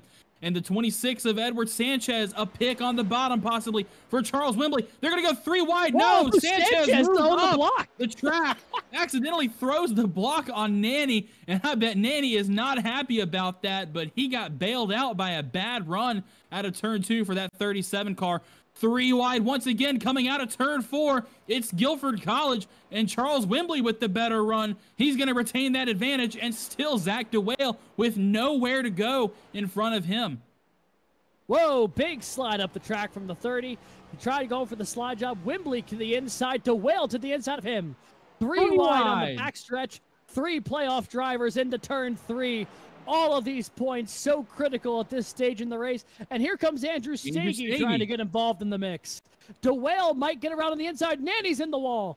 He clips the wall, nearly takes 37 with him. And now the 519 has the nose ahead of both of these guys with 5 laps to go. This is going to be a barnstormer of a finish between all of these drivers. Let's try and maybe go side by side with our leader and these drivers for the time being. But Zach DeWale makes up both of those positions in just those 2 corners. Nanny and Wembley fighting so hard that they let DeWale by, and they're still side by side going at it as they've now let Stagey into the mix. So that's a huge playoff point bonus for Zach DeWale as he's able to make up both of those positions. 4 laps to go across the line. That time buying contact between the 37. He's loose coming off of turn 2. The 88's in the wall. And now all 3 of those drivers battling for position. It has been a physical affair here between the 30 and 37 in these closing couple laps. Zach DeWale was able to capitalize on that battle by getting around both of them. Andrew Stagey trying to do the same, but trying to not get wrecked in the process, which is easier said than done right now with 3 laps to go. As now Wembley looking all over the back bumper of Nanny, trying to find the way around. He'll look to the high side here off of 2, try and get some of that run down the backstretch and maybe try and send it into turn 3. We'll see what approach he takes right now, right behind the 30, now drifting half a lane higher, getting some fresh air on the nose of that car. It is a good battle going here between these guys in the top 5. A lot of playoff points on the line, but only 2 laps to go here from Nashville Super Speedway. Matt Morton 3 seconds clear of everybody. He'll probably win it, but a ton of points still up for grabs here on 4th through 6th. Zach DeWale is also pretty much checked out in that 4th position, so the main battle is going to be between these 3 guys in the middle of your screen. That purple Ball State machine of Daniel Nanny, the red and white machine, Guilford College machine of Charles Wembley, the 88 of Ball State for Andrew Stagey. White flag as they cross the line that time by. Who's going to take these positions away? Who's going to be better on the playoff points as they go into turn 1 for the final time? It's 30, 37, 88, nose to tail basically through these corners as Matt Morton is going to come out of turn 4 and win the Melody in the Noise 200 presented by the Familiar Strange, but it's Charles Wembley down to the bottom of Daniel Nanny. He tries to make the slide job work. He's got the inside line. It's a drag race down to the start-finish line. Who's going to take it? I think it was Daniel Nanny to take away that 5th position. My goodness, what a race. 8 thousandths of a second, the gap between Nanny and Charles Wembley there. A great scrap for the final position in the top 5. Matt Morton will win it. Oh, and contact there between the 100 and the 30.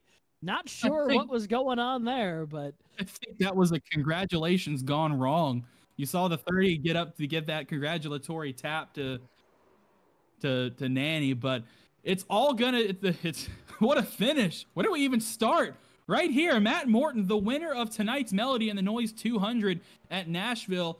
He has officially locked himself into the championship 4 at Homestead. He will be able to defend his title. Was there ever any doubt that Morton could do it? He loves these strategy races. He loves being able to save his tires, and he thrives at these sorts of tracks where it's all about management, and that Ohio State car is going to burn it down for the 5th time this season.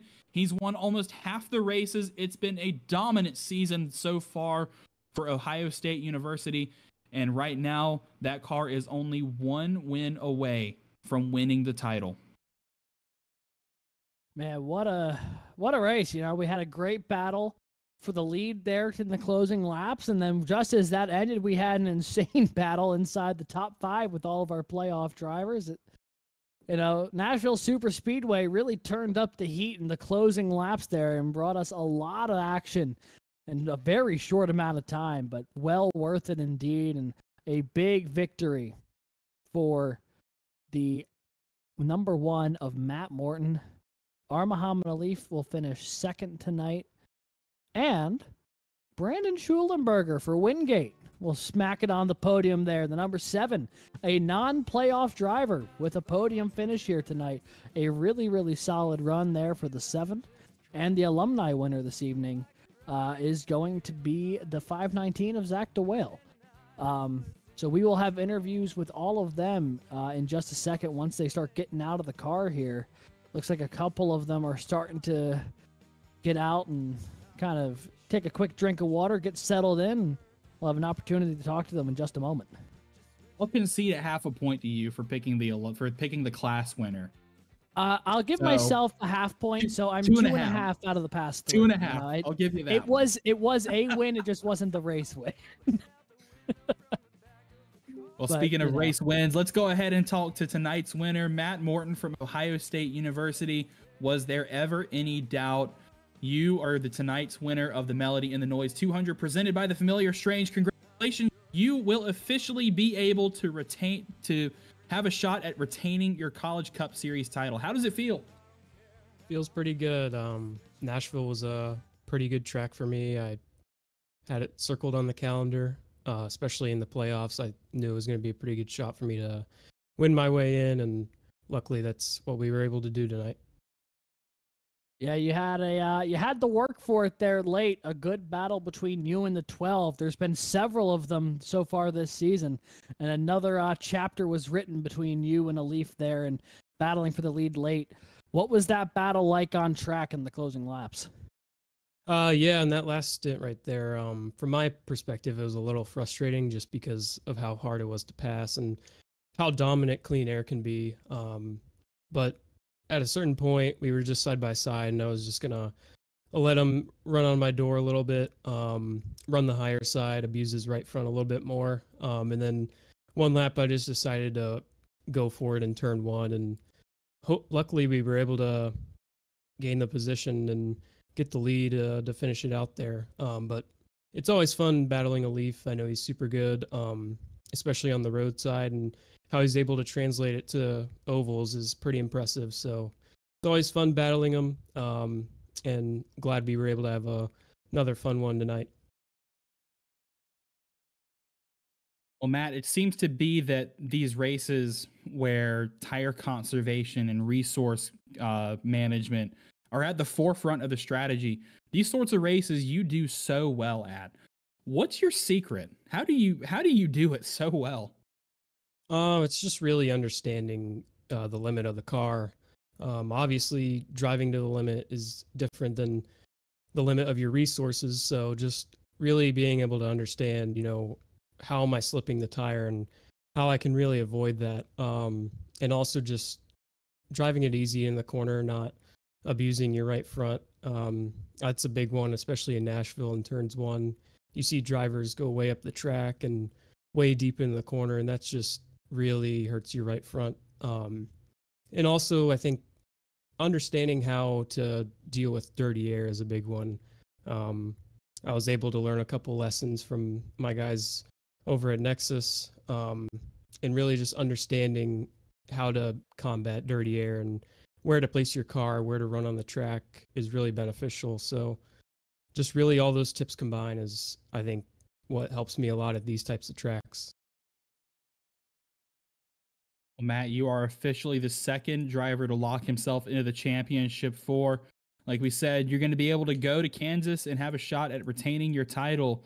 Do you think you can do it? Hope so. Had a pretty good run at Kansas, I think, last season, and spit on pit road for the last run of the race and kind of took myself out of contention. But I think Kansas is going to play a lot more similar to this style of track.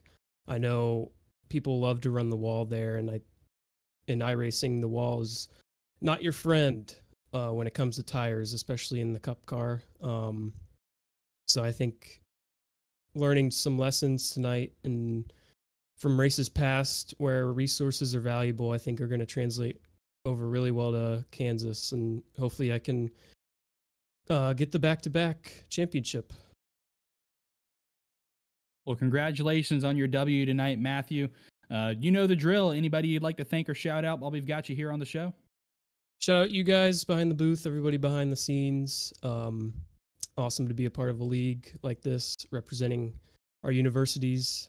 Shout out to my friends and family supporting me in what I do. And yeah, that's pretty much it tonight. Well, congratulations again, Matt, and we'll see you at Kansas. Thank you guys. Go Bucks. That was tonight's winner from Ohio State University, Matthew Morton, possibly the championship favorite. He has officially locked himself into Kansas in just 2 weeks' time. That he has a big win for him, and we now know half the picture for who we will see racing for a championship at Kansas in 2 weeks' time. Let's go ahead and talk to our runner-up finisher tonight from Ball State University. Our Muhammad Alif had a phenomenal battle with Matt Morton there in the latter stages of the race, ultimately brought it home second. Congratulations on another very, very strong finish. You definitely have put a gap between yourself and some more of the playoff drivers behind. What do you think it would have taken for you to bring that car home into victory lane tonight? I have a few ideas. I think probably how I could have managed it a bit better, but I mean, I was just trying to run my line. My line was a bit different to Matthew's, but I think he did a very good job.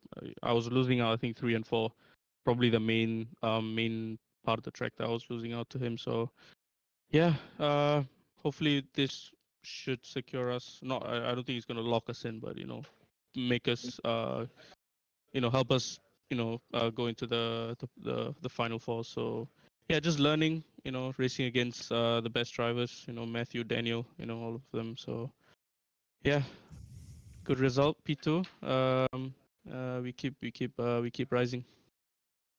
Yeah, you really opened up the gap to a lot of your playoff competitors here, and it should make the work you need to do at Homestead Miami next week relatively easy compared to some of the paths that these drivers will need to take to lock themselves in.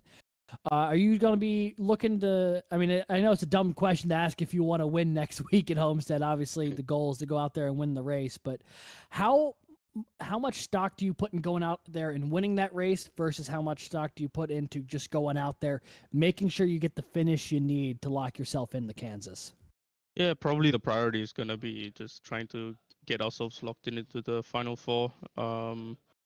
I mean, 2 seasons or a year ago, we got locked into the final four, but I couldn't make the race because I had to travel. But hopefully this time we can lock ourselves in, give us a good chance, a good shot at taking that championship title. One race at a time, to be honest. So that's currently my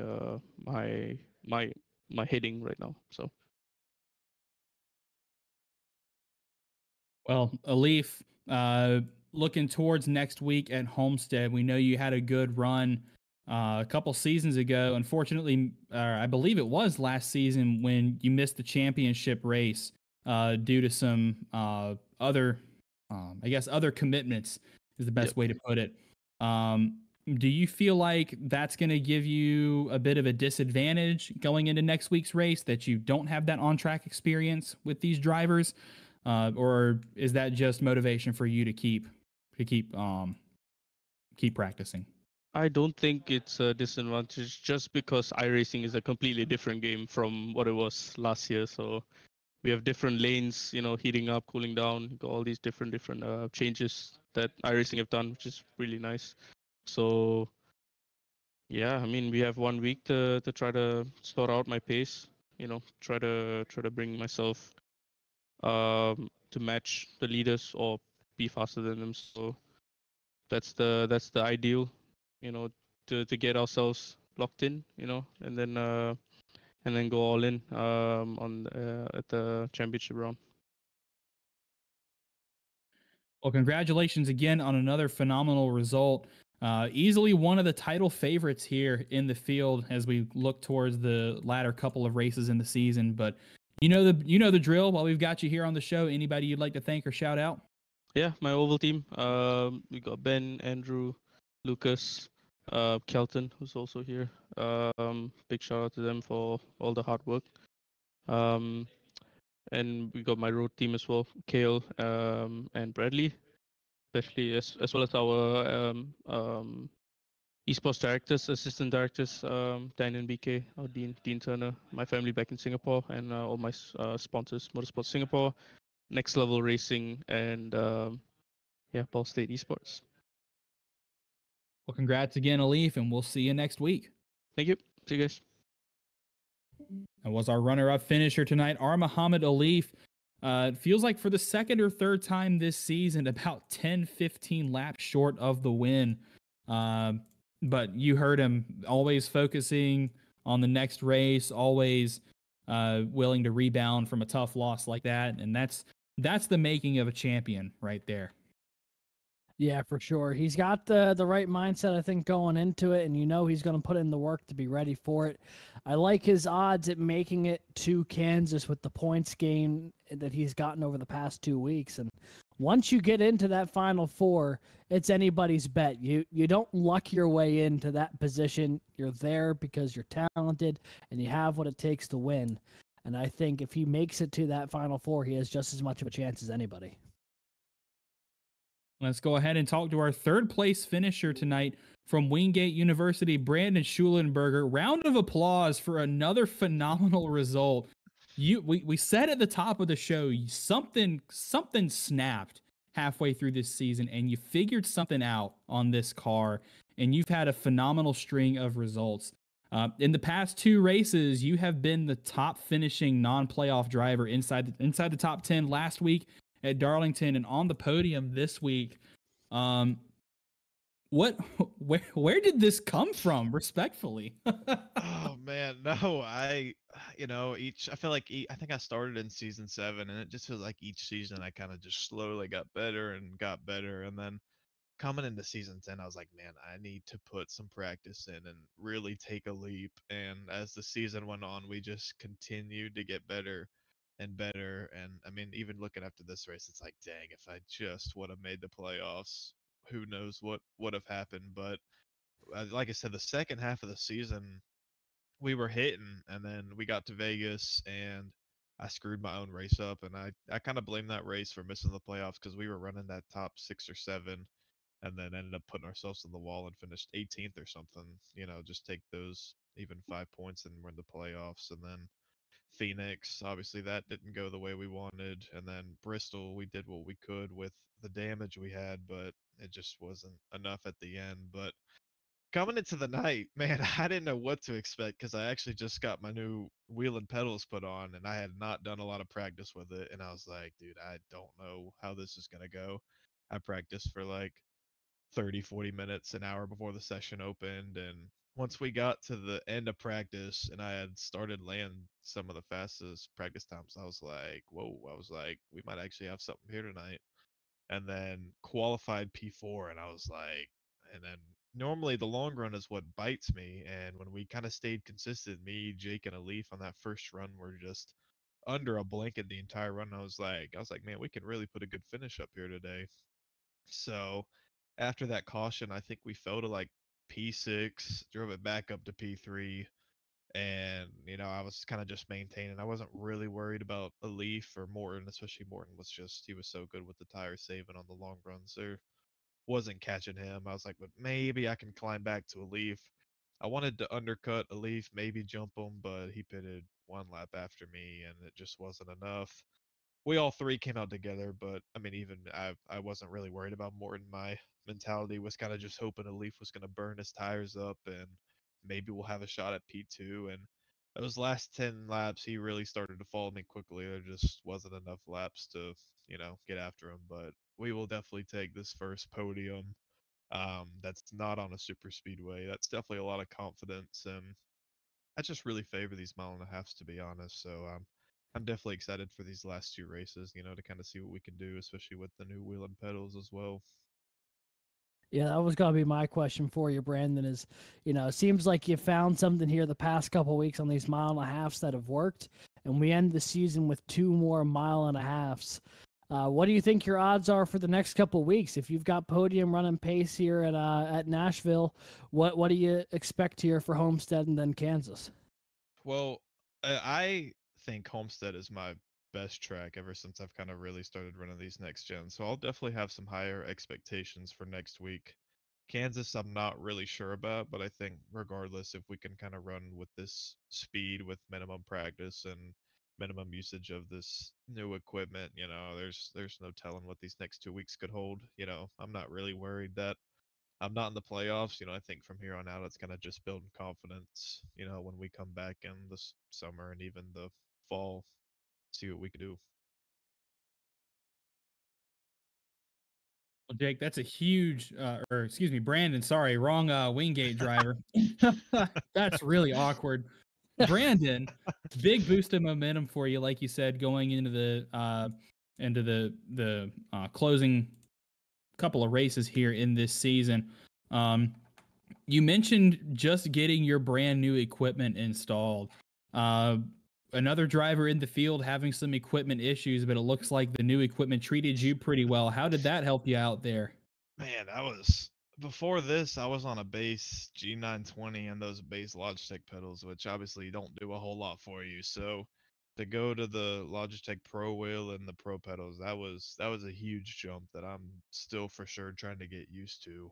I think the wheel was really more different than anything in my opinion, because with the G920, it's all gear driven, and as you're going through the turns, it's all about feeling the gears. But this, there ain't no gears, so it's definitely a big adjustment. That I think just the more practice and the more laps and the more practice we can do, just the better off we're gonna be. Well, hopefully it serves you well in the future. Better equipment, better driver is what they always say. But congratulations on a great result tonight. Anybody you'd like to thank or shout out while we've got you here in the booth? Definitely shout out to my girlfriend. She tunes into a lot of these races, so I'm definitely grateful for her support, as I do this, and even to my dad. He'll always tune in sometimes, and definitely good support from both of them. I appreciate it. Well, congratulations again on another great result tonight, Brandon, and hopefully we'll talk to you next week. Yes, sir. Thank you. I hope so too.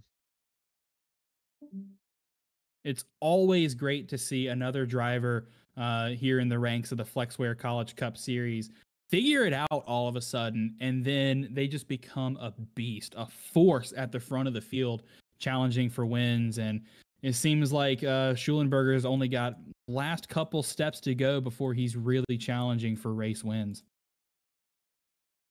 Yeah, I mean, he's found a lot of speed this year. That Wingate program as a whole has been wicked fast this year. And I have now, week by week, would be less and less surprised if before the end of the year we see him pick up his first CIL victory.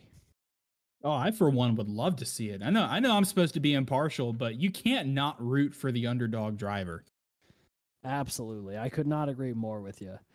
And not necessarily an underdog driver per se, but our last interviewee of the night is someone who's still looking for his first victory of the season, but will pick up the alumni class victory here tonight. It is the 519 of Zach DeWales, St. Clair College. P4 tonight, and what was a pretty solid run, including a pretty big scrap there with a few other playoff drivers in the closing laps. Yeah, absolutely. It was a really, really tight race with Charles and Andrew and excuse me, and Mr. Nanny there at the end. Super tight race, a lot of fun. Glad we could have a big long green flag run at the end to finish it off. Well, Zach, momentum on your side. You got the alumni class win tonight. You picked up a ton of playoff positions exactly when you needed it the most. That's going to do a pretty solid favor for you in the case of possibly pointing your way into the championship four. What's going to be your strategy next week at Homestead to try and make it into the Final Four? It's so hard to say that I'm just gonna try and point in because I want the win. I feel like it's been kind of just hanging in the balance for so long. It's should be coming. I feel like it should be coming. I just got to go and do it. But at the same time, I got to be smart about it. I can't be taking any risks just to throw it all away. So I'm gonna try and win the race because I feel like that's the only way I can be sure of it and just avoid the stress. But just try and have a clean race and be there at the end, I guess. Yeah, and it comes down to a point here where you got a pretty decent bit of points. You probably gained a bit of ground on some of your playoff competitors as well, based off of where they were running in the points. So it's really just going to be a who runs the best at Homestead. How comfortable do you feel running at Miami, and what do you think your odds are for doing well in that race? I feel pretty good about Miami. It's one of my favorite tracks in the sim. It's nice to be able to run bottom, run the top. It's with the tire update that they did a little while ago, it makes it a lot easier there. The lane can kind of move around a bit like we saw at Bristol. So hopefully we can see a bit of that and see the track kind of evolve and move around. I think that's when I'm at my best. So just gonna hope for some green flag runs because I feel like I can save the tires pretty well there and just hope I get to rip the fence a bit at the end and make something happen. Hopefully. Well, we will see how that goes. I have no doubt, and we're all looking forward to it. While we've got you in the booth here, Zach, anyone you'd like to thank or shout out before we let you go on your way? Yeah, certainly. Trent and Chloe, as always. Emily, Riley, Jordan for always coming and watching the races. And all the OWR guys for sure. Really fun race. I'm glad we were able to keep it green up until the end. That was a lot of fun.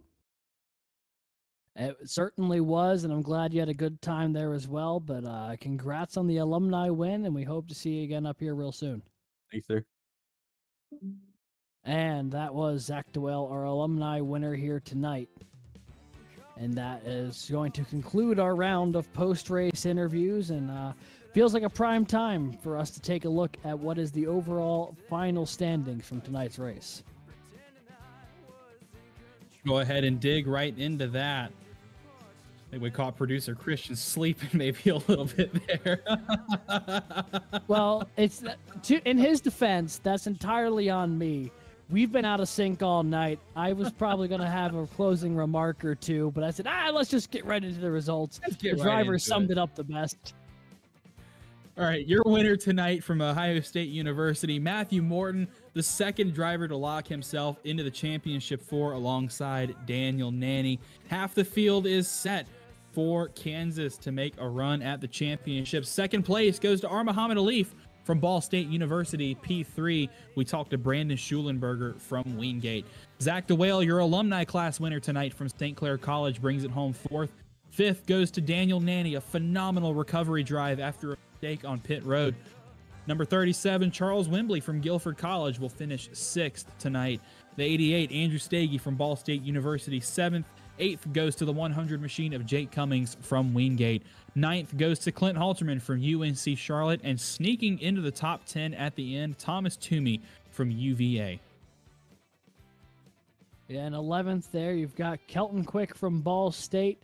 And his teammate Lucas Moody will finish 13th. They'll sandwich in Edwin Onofre from North Texas, who finished 12th. Playoff driver Jason Wallet brings it home 14th for Drexel, and will probably lose some more ground in that playoff hunt there with that finish tonight. And Austin DeLong, the last car on the lead lap tonight, finishing 15th for the Penn College of Technology. Landon Velicky, 16th tonight for Auburn University, just ahead of Sky Schreck from the University of Oklahoma. Andrew Burrell from Clemson will finish just ahead of Ben Neller from Ball State and Zach Tallman from the Penn College of Technology. And the last two cars in the field tonight, Edward Sanchez from Baruch College, who will bring it home 21st, and Drew Williams, the only car who did not finish tonight's race, that heavy contact with the turn 2 wall, will finish in 22nd and put himself in a very tough hole going into Miami next week. Yeah, indeed, he's in a tough hole to dig himself out of. I think we called it. It's looking like a must-win scenario for Williams going into Miami. But be sure to keep an eye on our CIL socials, Instagram at CIL_racing for those updates as they come out over the course of the week on our playoff drivers. But man, what a race. Nashville put on another show. And just based off of what our drivers are saying in the server after the race, they had a blast. And I'm already ready to come back. What a race, man. Yeah, it was stellar stuff. Ton of fun. A lot of action at the end there. We had a great battle for the lead, and then when that wrapped up, a great battle inside the top 5 that was separated by 0.08 of a second coming down to the line. So overall, Nashville put on a pretty entertaining show, if I do say so myself. And now that only leaves us with 2 more races left in the Flexware College Cup Series this season before we crown the Season 10 champion. We're 2 races away from having our 10th champion. That's insane, just how far this league has come in 10 seasons. It's a special season.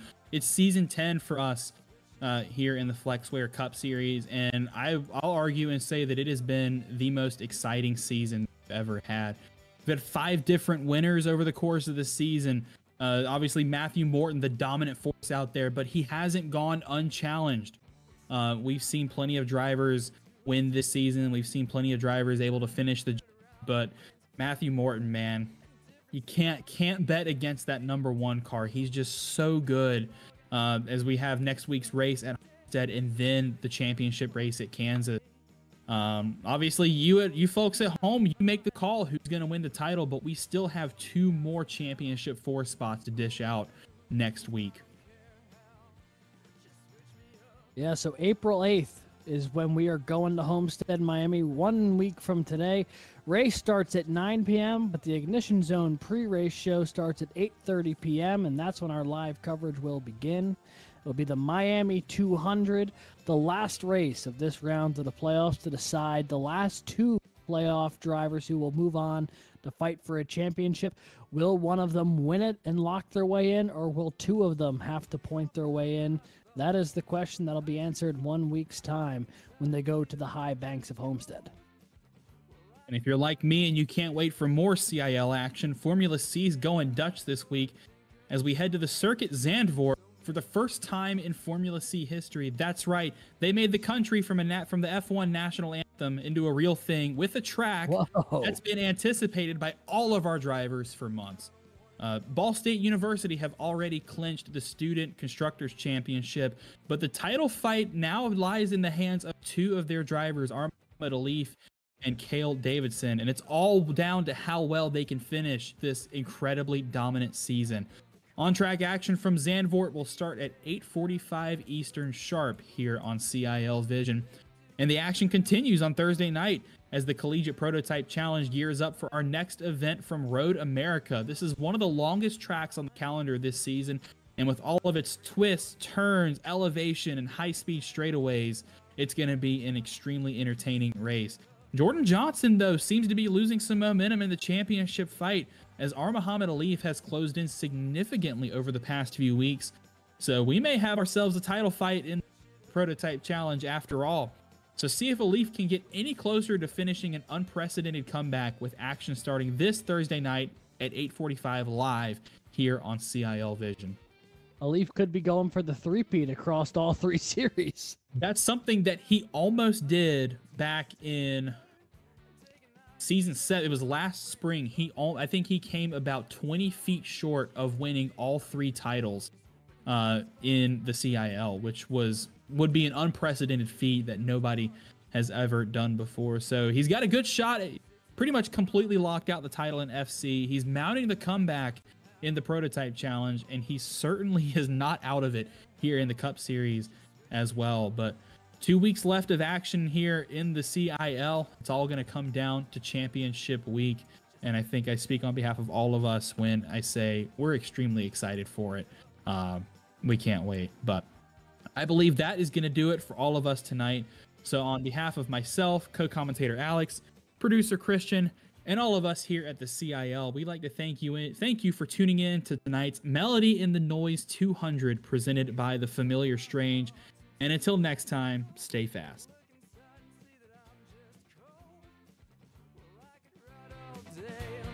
Bicycle, pretending I was in control.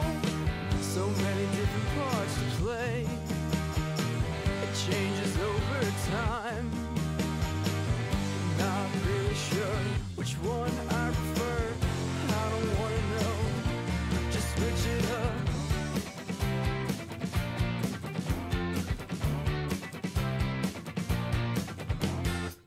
I went from sucking my thumb to a popsicle, looking out the window from the back of the car. But these days I'm just so cynical. What else is there to do but lay down the guitar? I found another part to play. Not sure if it's mine, but every now and then, here and now, I don't care how. Just switch it up. Just switch it up. Just switch it up. Just switch it up. Switch it up.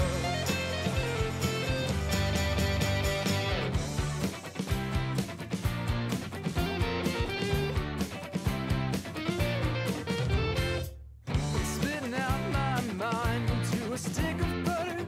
And take a knife and spread it around. My brain's fluff and nutter.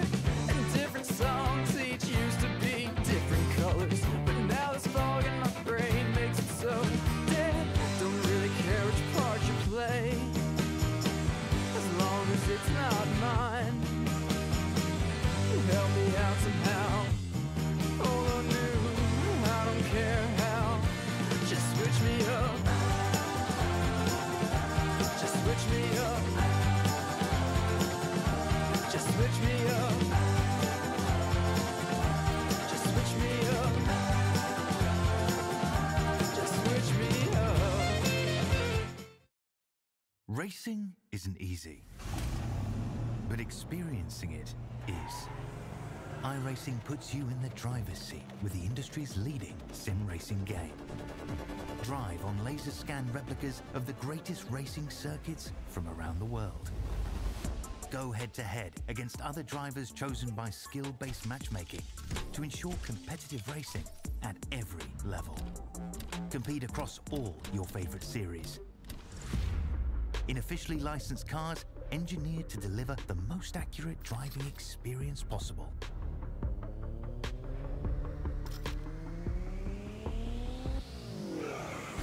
Join a race or host your own with players from across the globe. Race against the computer or in a league with friends. Feel the thrill behind the wheel. Visit iRacing.com.